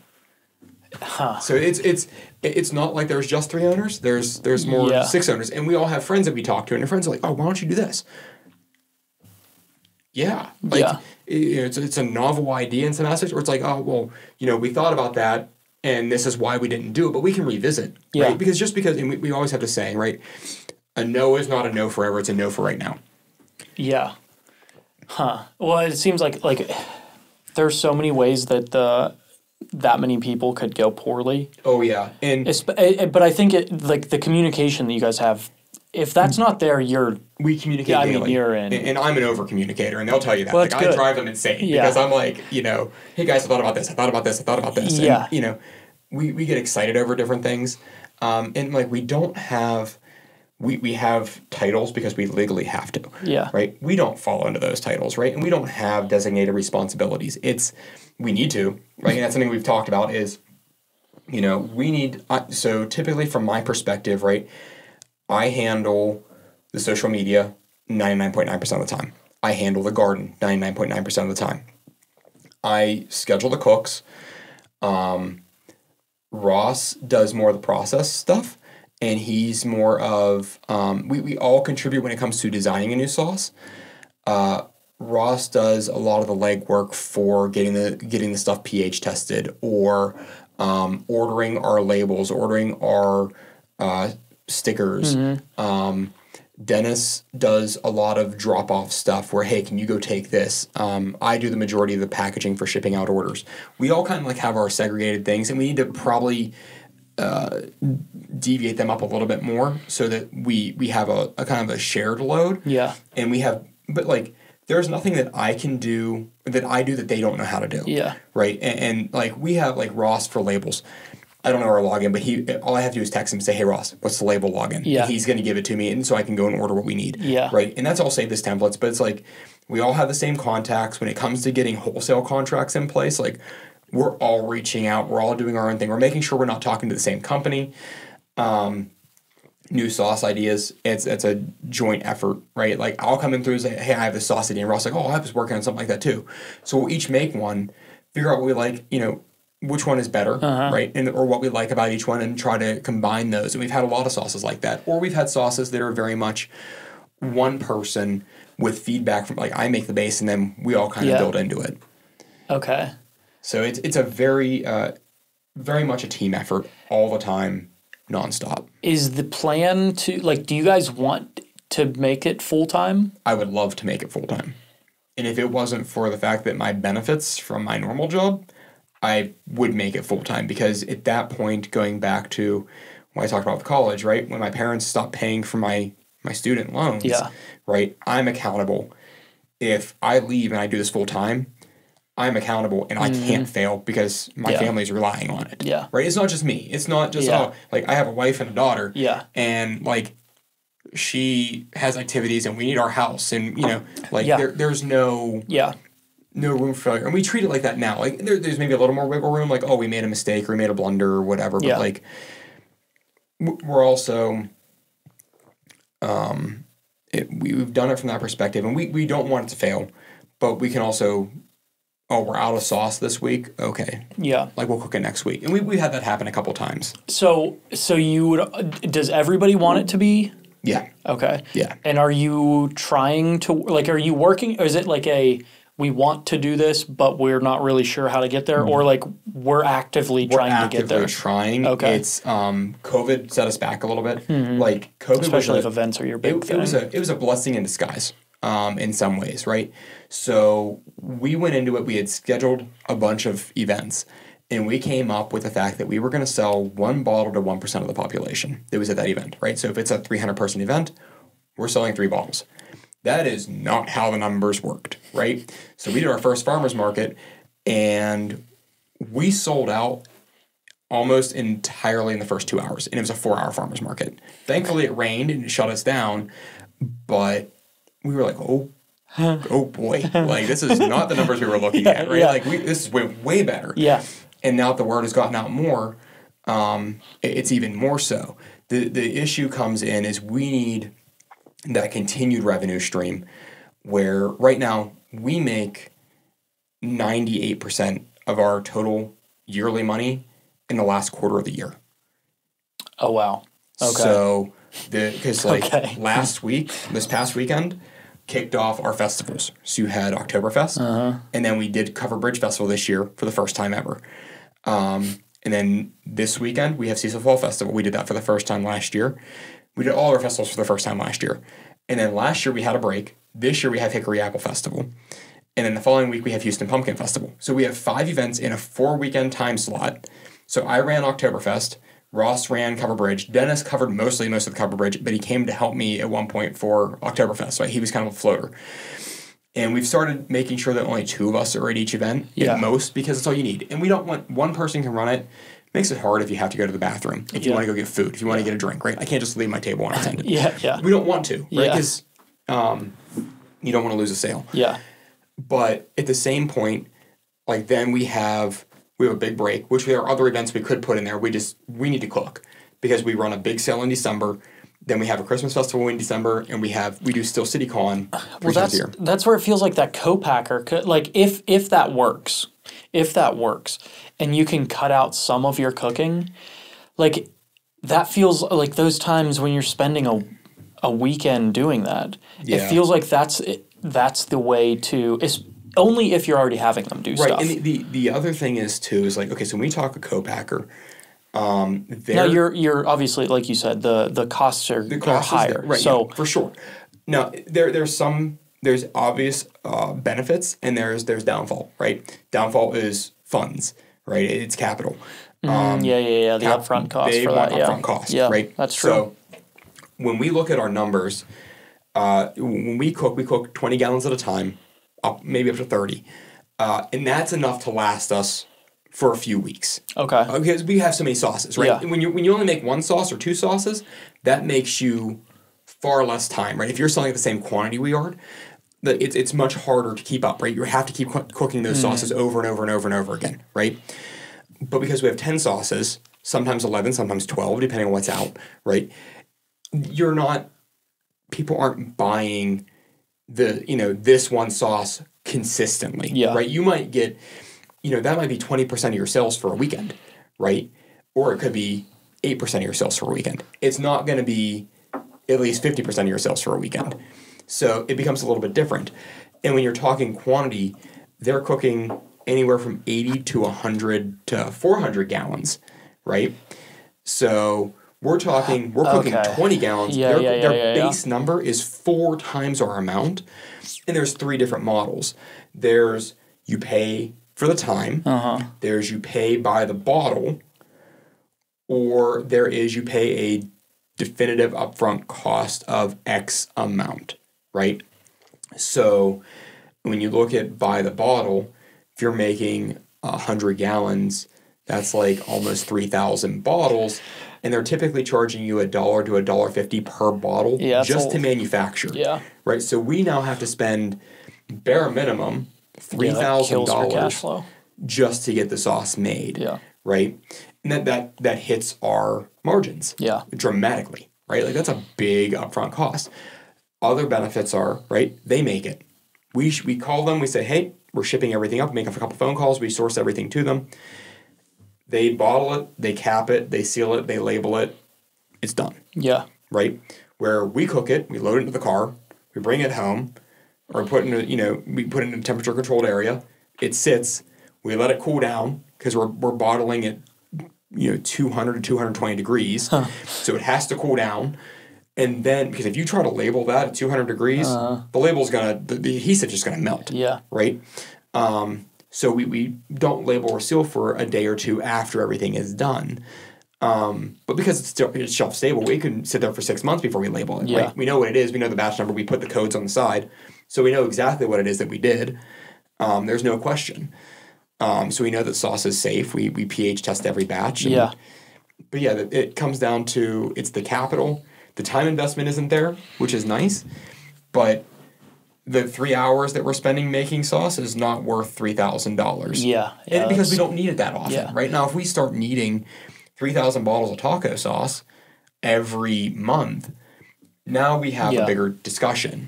So how are you guys approaching, how are you currently trying to get to that point? What do you have steps for that? Where are you guys, how are you approaching that? More wholesale, number one, right? We want wholesale because that's a continuous revenue stream. Now, it's not continuous from the fact of we're getting an order from the same company every week. Right?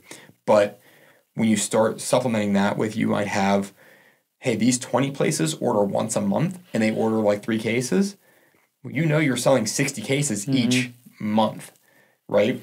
How are you approaching right wholesale? Now, it's been a lot of cold calls. Okay. People that hear us and they want to work with us, we've had a lot of that. They see other places carrying us, hey, we want to work with these guys. We have a good reputation. We've worked very hard on keeping that good reputation. Do you ever just send people bottles, decision makers? We have. When we go in and we want to talk to somebody, we take them bottles, and they're theirs to keep, right? So, we went into Western Edge Seafood. We just announced that we started with them about a month ago. They just opened their Cannonsburg shop, and that's when they wanted to bring us in. We've been working with them for over a year. Okay, that has been a year deal in the works, and they were expanding. And they were expanding very, very rapidly, and they needed the manpower to go elsewhere. So we weren't their focus, which is fine. We weren't going anywhere. They weren't going anywhere. I'd rather work with them after they've expanded than try to keep up with them during expansion. Right? So we know what we're going to walk into. So we had talked, and I met them at one of the festivals. We do a lot of networking at festivals and events. And so we scheduled a time and said, hey, we're going to come into your headquarters, which is down in Taylorstown, and we're going to bring sauces. We want you guys to try them. They said, cool, we're going to cook seafood empanadas. We'll all have lunch. Okay, cool. We sat down. They brought the whole staff in. So we met from everyone from the president down to the just your average worker, right? We all sat in a room. We all had lunch. Every single one of them tried every one of our sauces. Every single one of them loved the sauces. And at that point, they were like, give us time. We will get this done. We will make this. We'll make this happen. And they were like, we have expansion ideas after this too, so be ready. Great, let's go. So it's been a lot of work. And then COVID came into play, right? Companies shut down. Mm-hmm. We were going to work with Cannon's Chop House in South Point. That was going to be a great location for us. They didn't make it through the pandemic. You have other companies that they saw a big downfall in their business because of the pandemic, or they saw staff shortages. Yeah. And so they've pulled back, from, we want to work with you too. We don't have the capital to do this because we have to put our capital towards man hours. Yeah. When you guys are looking at wholesale, is this at like wholesale bottle sales, or is there, like you mentioned Canon, so like are you also approaching restaurants and things like that to be a sauce provider? It's all bottles. Okay. We do some gallons for certain places. It's hard to find gallon jugs. They have to be glass, right? Because we can't bottle plastic. If we bottle 220 degrees in plastic, it's going to just melt. Yeah. So it has to be glass. And so we have them. We found them. And we have some ideas coming up in the future. So we have some really cool things that we're going to be trying. And whether they work or not, whatever. But it is working with restaurants. It's working with wineries. It's working with stores. So we haven't done any big box stores yet. Like we're not approaching. When I say big box store, I'm even thinking like Shop and Save, right? Mm-hmm. Like they're not huge. Yeah, like they're local. But we haven't approached them yet. Or Giant Eagle. We already have the contact for Marketplace. They want to work with us. We just need to sit down and get it done. Yeah. But it's trying to find. When we do wholesale, we really look at who we want to do business with. And there are companies that we have talked to that want to do business. We say no. You're very polarizing. We don't want anybody that's outspoken on politics or religion or race or anything like that, right? Like we're Switzerland. We're neutral. We're a business. Yeah. Our politics and our thought processes shouldn't matter, right? And unfortunately, nowadays it does. But that's not the image that we want. It doesn't have to. Yeah, that's not the image we want, right? And if we go with somebody that's, full-blown one direction, that might turn off a bunch of other customers that are the other direction. Yeah. We would rather lose the couple customers that are going to be, you're not working with him. Yeah. Yeah. And I feel like that's way less likely. It's far less. Yeah. We appeal to more people. And so we're we watch that demographic very closely. And because if you're selling our product, you're also representing us. Yeah. And so we want to make sure that the people we're working with put us in a good light. Do you have a standardized way of looking at that, or is it more of like a feel thing from all of you? Okay. It's we sit down and talk with you, and if you rub us the wrong way, then we just, it's not ever just one conversation. Yeah. I mean, unless, you really rub us the wrong way. Yeah. Because people have off days. Yeah. It could be us, it could be you, right? It could be both ways. Yeah. And sometimes you don't you just don't vibe with a person, and it's not that doesn't mean it's not somebody you want to go in business with. It's just like, okay, we don't really I don't want to hang out with you, but I trust you as those are different. Your business is good. Yeah. You don't do anything that makes us worry, right? We want to work with you. Yeah. And honestly, we've honestly vibed with everybody that we've worked with. Mm. It's been a great experience. We've made great friends out of this. Knowing so many of the local businesses now, getting calls from them, hey, we're going to do this. Do you want to be part of this? Yeah. Absolutely. And it goes into, I know this conversation really spurred from a comment that I made on Facebook that, not every customer is right for us. Yeah. And we're not the right product for everybody else. Yeah. And there's a learning path to get into that mindset. And it's a hard mindset to get to. How did you guys get there? And, actually, are all of you at that point, and what did it take to get there? 100% all at that point. Okay. It was, we went to a place, they didn't like our sauce, right? They very judgmental over it, and a couple of the guys got really upset over this. Food is so weird, though. It bothered them, right? The owner was like, oh, well, you just do this. That's not it at all. You weren't even on the same flavor profile as what we did, right? Yeah. They saw our red sauce, and they said, oh, it's just tomatoes. There's no tomatoes in the sauce, right? That's not even an ingredient that we use, right? Yeah. Just those very heavy, judgmental, upfront pieces. And we become friends with this person. We do business with them now. The tide turned, but there was feelings were hurt, right? Because we have pride in our product. And this is the first time we've been told, I don't like it, right? That's a hard thing to hear. When you've put so much effort that is what we have, any business owner does, right? Yeah. And you put something out there and there's like, yeah, I don't like it.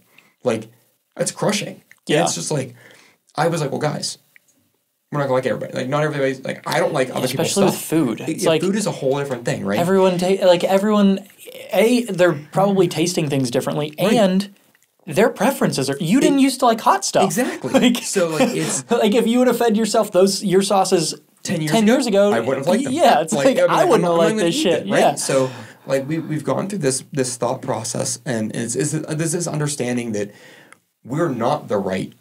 That, that person might not be the right customer for us. Yeah. And we sat down and we had a conversation about it, because like it took the one guy down. He was like, man, he's like, I don't know if I want to do this anymore. Like, I don't think it's worth it. Like, Yeah. we just got told no. Negative comments suck. And it was our first place that we had tried to approach, and they were like, no, we don't like it. And we're like, I'm sitting there going like, he had not done any other events up to this point where other, like, Dennis and I had.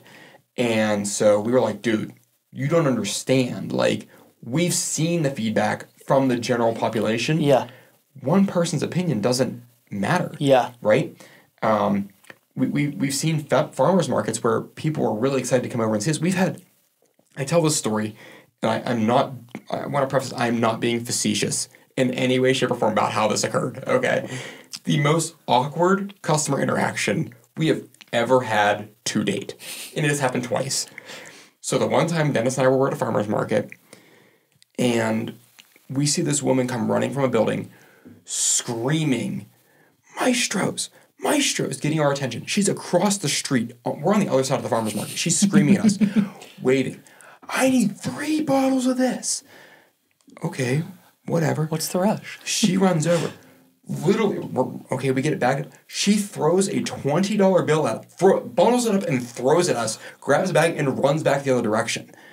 And I'm going, what just happened? Okay, like we were just accosted for hot sauce. Like, what happened? We find out she was in between. She works at a nail salon. She was in between clients, and that was her only chance to come and get hot sauce.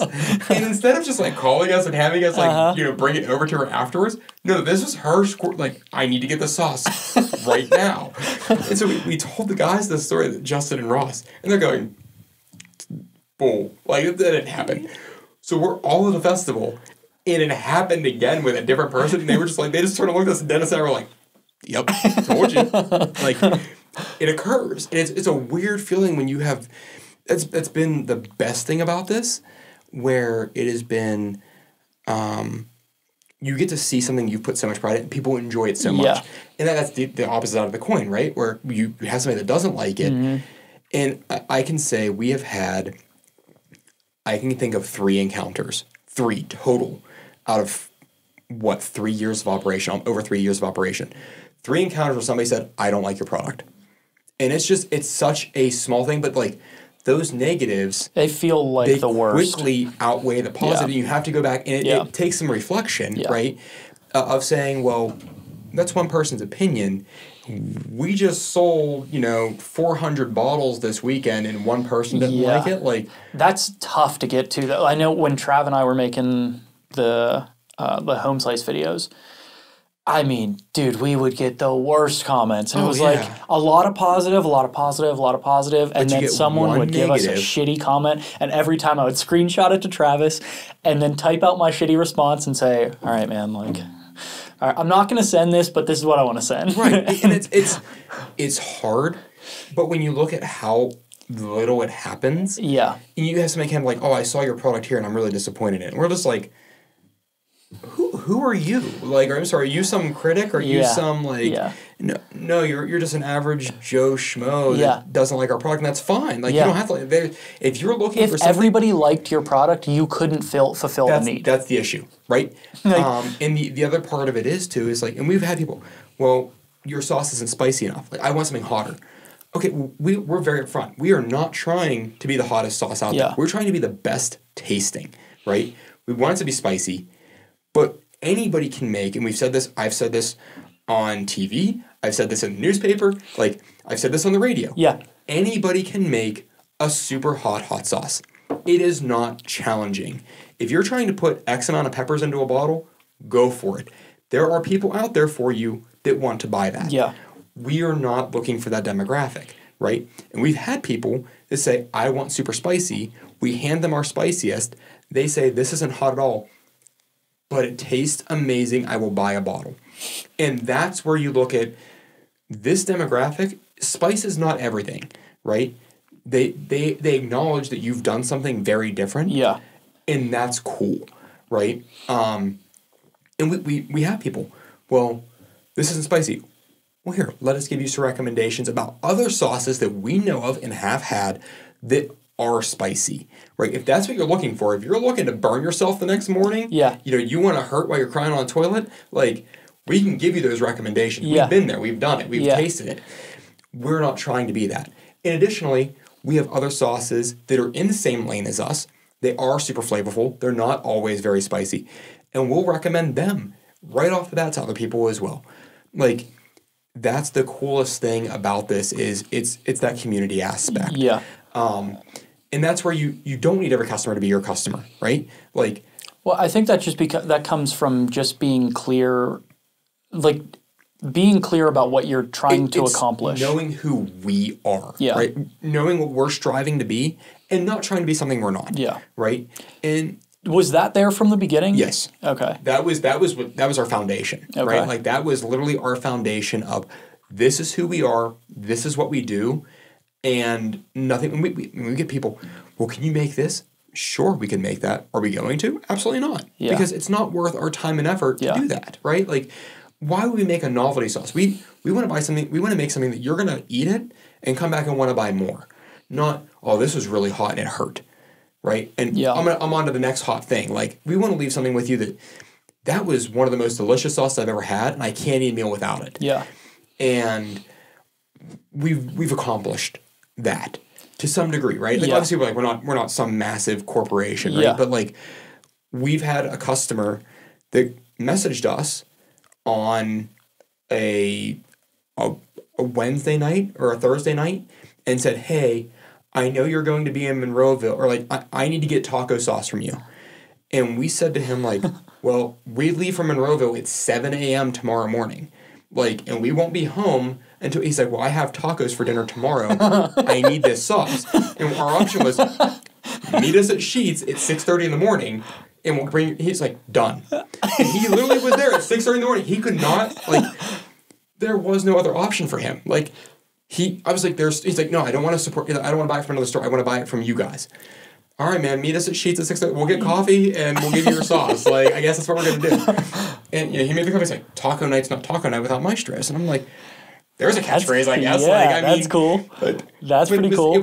We've had that interaction with so many different customers that they I need this. I'm like, you don't need this. Like, it's not, your life isn't going to end if you don't get it, right? Like, but like, it's a cool sentiment from our perspective that they really want that much. They want their product that bad. When you guys, like, how many did you start with? How many? Yeah. We started with one. Okay. We started with our Curry Fury. That was the one that kicked us off. And then we quickly moved into, I would say about a month later, we brought out Mo Honey. And again, we weren't selling these, right? Yeah. These were... Well, so when you started to sell, how many did you have? We started to sell, we had 3. Okay. No. 4. We had 4. We had a 5th one that was being tested. So we had curry, Mo Honey, roasted ghosted garlic, and taco.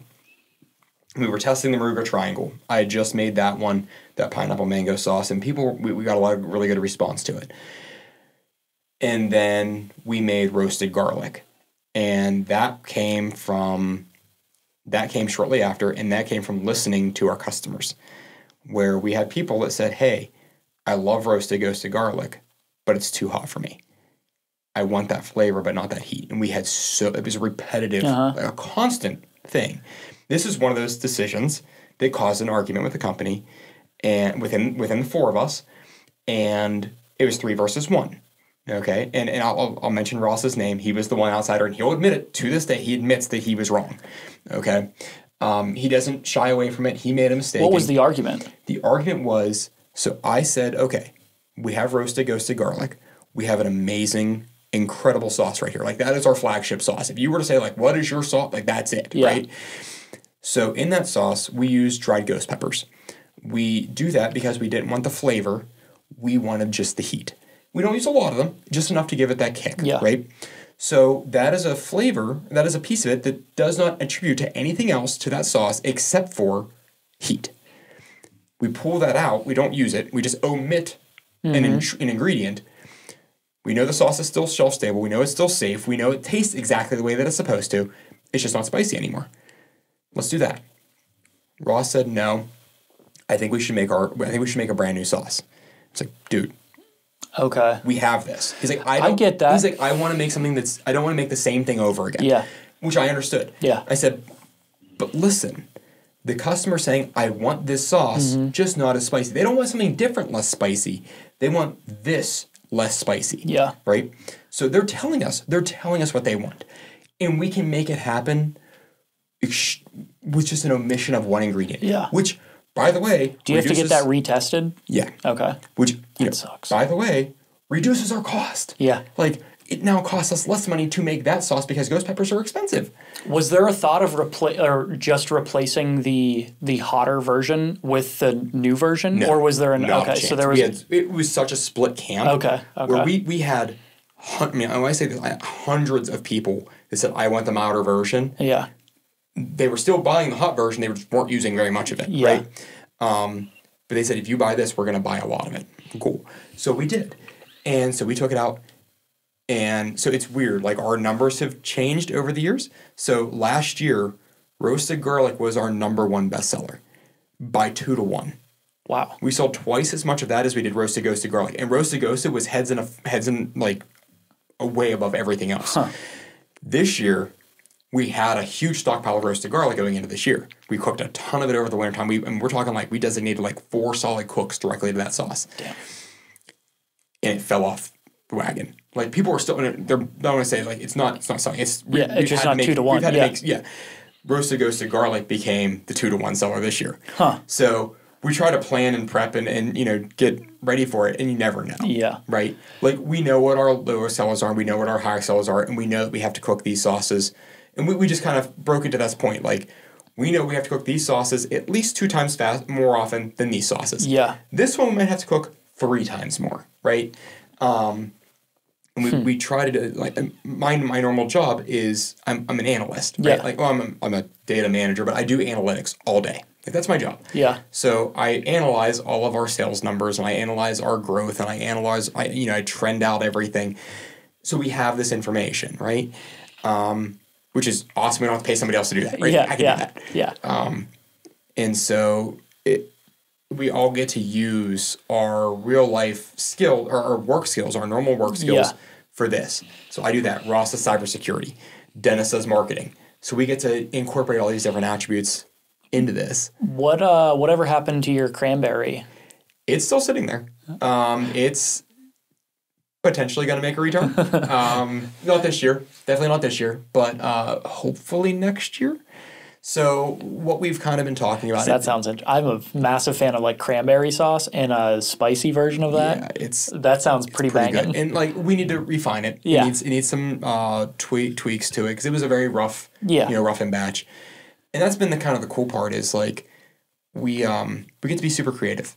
And it was a huge outlet during COVID where you can't do anything else. And I can sit there and like think of new sauces and then go out and spend $15 and flush, just flush them out and see like, oh, how'd this come out? Yeah. And like we have one that we're supposed to bring out for the Whiskey Rebellion. We haven't been into that event yet. And we have to figure out how to do it because alcohol is in it, but we have to be under a certain ABV, which goes into that community kind of story again. So we made our Maruga Triangle originally had rum in it. And we got a message from another local hot saucer, Tom from Allegheny City Farms, who's the biggest manufacturer in the area. And he said, hey, man, just to let you know, you have to get that ABV tested because you have alcohol in it. He said, you have to be under 0.5%. And I was like, okay. He didn't have to say that. Yeah. Right? We could have been blindsided. And he could have just let us sit there and just like waffle around, right? We could have been fined, shut down, whatever. Had to pay, to the alcohol, commission, whatever. Like, he didn't do that, though. He reached out and said, hey, you need to do this. That's cool. So we had it tested. So we had to be 0.5% ABV. We were at 1.75%. Okay. We were like, okay, well, so we did the math and said, okay, well, we have to take away this much alcohol. And at that point, it wasn't worth putting it in. Mm-hmm. So we have another one that uses a rye whiskey that we have to figure out how to get the alcohol. So I need to figure out if I flambe it and burn off all that alcohol, if that's going to help. Because cooking it only takes out so much. Yeah. This sauce is absolutely stellar.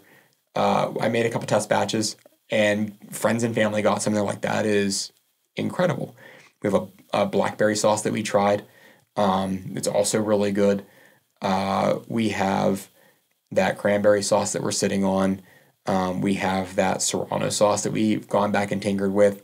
We have a very smoky, almost like a steak sauce kind of sauce. Okay. That we made it and we pulled it from production because it didn't meet our standards. It wasn't as good as we thought it could be. So we just have to get back and design it again.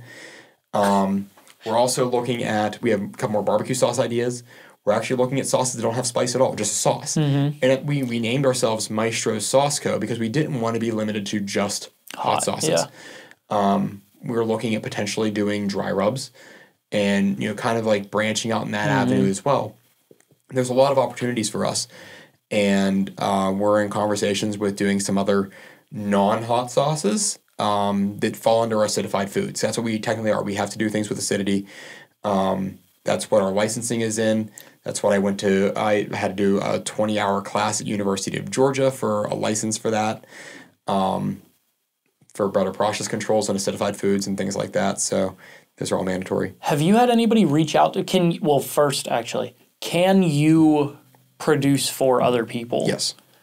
Have you done that or? No. Okay. Have we had people ask? Yes. We're approaching that very cautiously. So we did that originally with the barbecue sauce. The butcher sauce was done in conjunction with Heritage Craft Butchers, who they're not around anymore, unfortunately. Yeah. But we told them, listen, we're going to make it. Your name is going to be in the description, but it's our sauce. Yeah. We get to sell it still. You can sell it. You can carry it. You're going to buy it from us. Yeah. You can use it in your recipes, but it's our sauce. We're still selling it. We've been approached by somebody else, and we're approaching this very differently. Like, they want it to be just theirs. And we're like, there's a couple of different avenues we have to figure out. Right now, we're against... Well, you end up becoming like the co-packer there. Essentially. Well, Yeah. we would design it, manufacture it, okay, and so you're sell designing it it too. Yeah. Okay. Oh, wow. Okay. And so they want to use us for that. And, like, that's fine, but you have to make it worth our time to do that, right? Yeah, because it's also taken away from your... We've talked about that as a company, and we're so far we're leaning no. And I told them there have to be more conversations about this because there's time and effort development. There is we have to get it approved by the process authority. We have to make sure that everything is up to snuff with it, and then once we do all that, which can take months, right, for designing a sauce and getting everything said and done. Now you have to make it worth all that time plus the time it takes for us to make it, right? You have to order quantities that make it worth our time. Yeah. How are any of you close to making the jump to full time? And how are the discussions around that? Like, is it something that all three of you need to do, or it's going to be a one at a time? And it's, can we meet their salary and give them enough to pay for benefits on top of it? And the answer to that point is no so far. So that's why nobody has made the jump. If we had somebody that did make the jump, we could easily get there, but there's that risk. Yeah. And they have to still be able to make their mortgage payment. They still have to be able to pay their car off, you know? So we'd rather, honestly, we'd probably hire somebody first. Okay. Instead of one of us go full-time. Yeah. I'd love for one of us to go full-time or two of us to go full-time and then hire people. That kind of works better. But it's so hard to do that where, they're taking the risk. If we can't pay them, then we have to lay them off, and that's the situation that it is. It becomes well, paying somebody else to do it too is way cheaper than doing it ourselves. Yeah. And seems like there's less risk involved there. Like, there's more risk and less risk in different areas. Yeah. Like, are they going to do things in the same way that we did it? Yeah. Or, that seems pretty relatively easy to mitigate, though. And my thing is, when I look at an employee, I want to be able to. My biggest factor isn't whether they know how to do this or how to do that. Yeah. They can be trained, right? I covered that earlier, right? Like, we can train them to do things the way that we do them. Number one, do they? I'm never going to expect them to have the same drive that I do. Right? Yeah, it's not their business. Yeah. It's my business. If they're hungry, if they're as hungry as I am for it, then what am I doing? Yeah. Right? If I don't have the hunger more than they do, if I'm not willing to put in the more hours and more work and more time, then what am I doing? Right? If I'm letting somebody outwork me at my own company, then there's a big problem. So I can't expect them to have the same drive or the same hunger, or care as much as I do, right? But do they care to some degree? And can I trust them? Yeah. My biggest thing is I need to be able to trust you because you represent me. It's all this representation. I keep going back to it over and over again. And that's really what we thrive on. We have a reputation. Our product has a reputation. We have a reputation. Our company has a reputation. And they're all different. Yeah. Right? They all tie together, but they're all different. So we need you to be part of that. We need you to tie in with that. And how are you going to do that? I don't care if you know how to bottle sauce. I'm going to teach you how to do that. Yeah. I don't care if you know how to pack a box. I'm going to teach you how to do that. Right? That doesn't matter to me. Right? I can teach you that. That's a hard skill. That's not a soft skill. Your soft skills are more important to me than your hard skills are. We didn't have the hard skills, right? We learned them. Yeah. Huh. So do you think, do you have an estimate for, how many years or how, probably measuring in years at this point, but it's years. We have had people help us. And I'm saying for either any of you jumping off or finding somebody to actually full time. It's probably sooner rather than later. We're hoping maybe by next year we have somebody. That's pretty cool. It's kind of nice. That's pretty cool. We know that if we have somebody, and they don't. The thing is, it's not your regular 9 to 5, right? You're gonna be working some pretty odd hours. Yeah. You might go and run a festival, from 10 to 7 or whatever. You might put in your 40 hours in 3 days, right? But you might have the rest of the week off. Yeah. Or you might work more. Yeah. It depends. It's not like you're doing it by yourself. We're always going to be there side by side helping out. But we cook at nights. If we need you in the kitchen, you have to be available from 6:30 to 9:30. Yeah. So you have to be flexible. But guess what? You don't have to do crap for us during the day. Yeah. Right? You have to come in. You might have to come in and help us prep stuff. Yeah. Depending on what sauce we're making. And that's really it. So it's your schedule is going to be very ebb and flow. You have to be relaxed with that piece. I'm never going to ask you to work 90 hours a week, right? Or even 60 hours a week, 50 hours a week. If we're putting you to work at 40 hours a week, we're doing really well. Mm-hmm. But the thing is, we have festival this weekend, right? I'm not going to be there both days. I'll be there one day, right? That's not how we're going to run this. So what it gives me the opportunity is I might not have to be there this weekend. I might have to be there next weekend. But we're looking at it from that range, and we've kind of decided that we want to pay them $15 an hour. We don't want to pay them $7.50 or whatever the minimum wage is. You're going to be working. And it's not you're not out in the hot sun doing stuff. You're in a kitchen. You're cooking, and you're carrying heavy things now back and forth. Not super heavy. We have carts and stuff like that, but it's not nothing. It's not nothing, and it's being at an event all weekend. You're exhausted because you have to be on 100% of the time, and that's the most draining thing in the world. You are a salesperson. You have to be on. You don't get to take a break and not be the salesperson, right? Because if somebody sees you and you're walking around the festival and you're trying to get food and you're grumpy with them, you just reflected us poorly. Mm-hmm. So it's a different type of experience where my job, if I'm having a bad day and I go to my cube and I just sit down, or I go to my office and slam the door and don't talk to me for that, it doesn't matter. Yeah. I'm in front of people. Yeah. Huh. Okay. Okay, we've covered a lot, and we've crossed over 2 hours. Do you have? I feel like there's a lot still on the table here, but it might be stuff to come back to. Is there anything that comes to mind that we didn't touch on? A lot of the things that I have here, my biggest questions were around the owners. Like that seems like so difficult to manage. But having a good relationship and good communication, there are positives to that. Obviously, the negatives, if things go poorly, are now you're losing a friend, not just a business partner. Yeah. And we've had we've had our tough times, right, where we've been mad at each other, and it's never gotten in the way of anything else. And it's always been a call the next day, like, hey man, I'm really sorry, like kind of flew off the handle. Yeah. Still don't like the idea, but I approached it poorly. And that takes some reflection. That takes owning the fact that like I just acted like a dumbass, you know. And how do I fix that?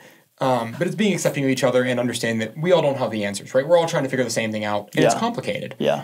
So how do we're in it together, and it means as much to each of us as it does, you know, each one of us matters to it. Yeah. So anything else that we didn't touch on that you think is important enough to hit? No, I mean, I think that the biggest parts are, you know, you can't be afraid of work. You can't be afraid of arguing and voicing your opinion, and you have to understand that respectfully. Yes. And you because another piece of that I think can sometimes, like, you don't like, your opinion isn't always right. No, absolutely not. So like you can approach it from like, yeah, I feel strongly about this opinion, but unless you've got the research behind it, and it's and you're speaking in fact, and it's like, you're telling me this is brown, but I'm seeing this is clearly green. Right. It's like, okay, there's some things that are pretty clear, but when we're talking about like, oh, should we do this or should we do this? Dude, none of us know. Like we can't see what the future is. So as long as we're clear about this and our big approach, so we've had a few things, right? Like, quality is key, flavor comes first, and try everything. That's been those are our three pieces of our triangle, right? Like, and when I say try everything, it varies from, I have a sauce idea, try it, right? I think we should use this ingredient, let's try it, right? It could be something that's, our Mohini Poblano's, we tried cucumber there at first. It sucked. Okay, the whole sauce just tasted like spicy cucumbers. Okay, not good. Okay, doesn't sound great. But like, we tried it. They didn't say no. When we made our hot chocolate sauce, when I designed that sauce, like I was like, this is what I want to do, and they were just like, I don't like the idea, but go for it. Like, and it was enough where people were like, yeah, I'm gonna buy that, and so we were like, all right, we'll make it. Yeah. And so it's gone from that try anything to, we don't know how this event's gonna be. Let's try it. Right? Like, let's do this. Let's see what comes out of it, right? Worst case scenario, we waste some time, we waste a little bit of money, but we learned something. When you guys have a sauce that you all like, do you take it to market before, like, how do you test that? How do you decide when it's time to sell something? That's a good question. So we do a couple different things. So we have people are always like, oh, do you have the peppers in mind first, or do you, like, no, we have a base. We want this flavor. Again, everything is based off of flavor. Flavor is first, right? So we have this base profile, and we say, this is what we want. What key components can we use? What peppers can tie into this? And if it is something like, I want a Serrano sauce, like I want it to taste like Serranos. Okay, that's the key component. We have that flavor profile, right? But when we looked at like roasted ghosted garlic, the ghost pepper wasn't even part of that equation, right? It was roasted garlic. Yeah. We wanted savory tones. So it was like, okay, what goes well with that? Okay, well, shallots are going to probably go pretty well. Let's try those out. And do we roast those as well? How do we do this, right? And so you build out this profile. You have a bunch of ideas. You try them all. And so the way we work it is we get that base profile and we cook it. No peppers, no spice, nothing, right? Base profile. And then we take that and we pour it into ramekins. And we say, okay, let's taste it. Well, I think it needs a little bit more of this. I think it needs a little bit, and so it needs a little more salt. Do you have something that you guys like to taste it with? Our fingers. Okay. Okay. That's it. Okay. Right? So I mean, we're at home. We don't do test kitchens. Yeah. We're not cooking in the kitchen. Like it's our house. We can do whatever we want. So we taste it. Sometimes it's a spoon. Sometimes mostly it's our fingers though. When you start getting it, it's really hot out of the kettle. Then obviously you can't do that. Or if it's like super spicy, you're just like, I'm gonna use a spoon now. Yeah. And so we make our profile. And it's like, okay, we need a little more salt. So we put some salt on. We measure out how much it is. Taste it again. Okay, that tastes really good. Let's do it to the rest of the ramekins. And we kind of do this iterative process where, we go until we find something we don't like, and then that ramekin just goes away. And now we're stuck with this. Okay. So it's a add and take away. Mm-hmm. So we're not tainting everything else with it. Uh-huh. And then once we have that down more, okay, now let's cook another pot of it. We have this recipe. Let's make sure that everything carries over and go with that. And now let's see what the peppers do. These are the ideas we have. Let's put these in. These are the quantities we're looking at. And that's when you start tasting again and again. And so we've eaten every single one of our sauces at like 200 degrees, which is really miserable because of the way capsaicin works. And so like that part sucks. But we do this iterative approach. And that's how we hone in where all of us have a say, right? Somebody might have the base idea. Now we all get to say the iterative. Do you take those to events before you start bottling and selling, or? Yes and no. Okay. We have and we haven't. We've taken them, obviously working at PBG generated benefits where I could take a bottle of sauce in, or we could take a bottle of sauce in and have 200 people try it. Yeah. Right? Like, hey guys, we have and you just send out an IM. We come down at lunch, we're going to try the sauce. People just flock. Like, we're going to meet in this conference room, we book it, and next thing you know, you have like 45 people standing in a conference room like, hey, where's the sauce at? All right, cool. Or we, like recently, since we haven't been in the office, we cook a bottle up, we cook some up, we put some in some bottles, and we put it into a squeeze bottle, and we take it to events, and we say, hey, so Steel Hurton, when we made that one, it was called the Prototype. The working name for it was the FU sauce, because of how we came up with that sauce, but it's designed to be spicy. It's designed to hurt. That's what we were going. We wanted it to be flavorful at the same time. Like, we wanted you to be like, oh my God, it hurts so bad, but it tastes so good. I want to keep coming back for more. We took that to Steel CityCon and we said, hey, this is the bottle of the Prototype. And then we took it to farmers markets and we had other people try it there. We did the same thing with hot chocolate, right? Like, people got to try it at festivals. Our customers got to try it and give us their feedback. And let us know whether they liked it or not. And it's like, basically, if you're a customer of ours and you're already buying our sauces, you tell us whether you're going to buy this one too or not. Yeah. If you're like, no, I'm not going to buy that, okay, let's see how many no's we get versus yeses. Yeah.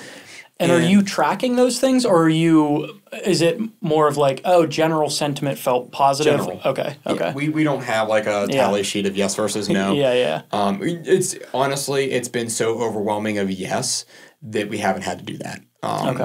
Very few no's of like, I don't really like that flavor profile, because with the Steel Hurton specifically, right? It's heavy ginger. I don't really like ginger. No, you're probably not going to like the sauce. Right? Like, I'm not offended by that. Or, the Devil Dust, where it's a heavy mustard base. I don't really like mustard all that much. Well, you're probably not going to like the sauce because it's a lot of mustard. Yeah. And that's fine, right? Each person has their own taste. They have their own opinions, their own thoughts, and it goes back to, well, it's not the sauce for you. Yeah. We've got others. We aren't trying to make the general thought at the beginning was like, we want our sauce to go good on everything. It doesn't work, right? So we don't have one sauce that goes great on everything. We have a sauce for everything. Yeah. Right? And we get people like, oh. Well, and to make something that goes with everything is like, you're going to end up with something that's just kind of bland. Exactly. And people are like, are you going to make a buffalo sauce? No. There's already 10,000 buffalo sauces out there. Why do we need, would ours be different? Would it be, yeah. But is it worth our time and effort to do that? Right? And would it sell? For sure. Right? Would we make money off it? Absolutely. But is it going to be worth the time investment to come up with a sauce, pay for it to get done, get labels, bottle it, label it, whatever, and then carry it to events and sell it? Are we going to make enough money back off of it just because it's a buffalo sauce? And the answer is, that's not who we are. We're not trying to be that. Well, unless you're coming up with something that's a little bit different that you guys are looking for. Right. It's and like we're trying to be unique. We're trying to be something that's very different from what you normally find. Yeah. Okay. Well, this was a good one. We got deep in the sauces. Deep in the sauces. Okay. Where can the humans of planet Earth find you and Maestros and all of the things? What should they be looking for? So right now, festivals is the best place to catch us. So we have this weekend I don't know how soon this is going to come out, so Okay. it's probably like at least a couple weeks. Couple weeks? So. Okay, so festivals are happening now. If this is released at a later date, which it sounds like it's going to be, then you'll have missed those. Yeah. Sorry. Next year we'll be there. So we have a few things on in November, some smaller items, a barbecue that we're going to, and another like a home show kind of thing. Christmas time, we have our online sale on our website. You can always find us at our website, maestrosauceco.com. It's long and it sucks, and we didn't think about that when we thought about it. Yeah. Link will be in the description. Yeah. Just click on that thing. And then definitely follow us on Facebook or Instagram. We post everywhere we're going to be for that. You can come meet us in person. We're the only ones that, like, at least one of us owners will be at our stand every single time. Once in a while we do cater for some help to run stands because somebody else is busy. We have 20 locations that carry us. So if you're... Is that on your site? Some of it is. Some of it needs to be updated. We're working on getting our website redone. We were trying to get a business loan, and that didn't come through all the way. So we've been in the conversations to get it done. Some of it's there. I need to update it, and that's on me. Yeah. But I can update it. In fact, I plan on doing that hopefully this weekend. So by this point, it should be out. A lot of local areas that have us, different restaurants. If you think of anybody that would be good to carry us, let us know. Yeah. We'll be happy to reach out to them. We've had or tell those places. Yeah, or tell those places. We literally had a guy. We got a call from them. It was a bar in St. Louis. They do hot sauce and beer. Their employee put a Post-it note on their desk and said, "Call Maestros Sauce Co. Get their sauces here."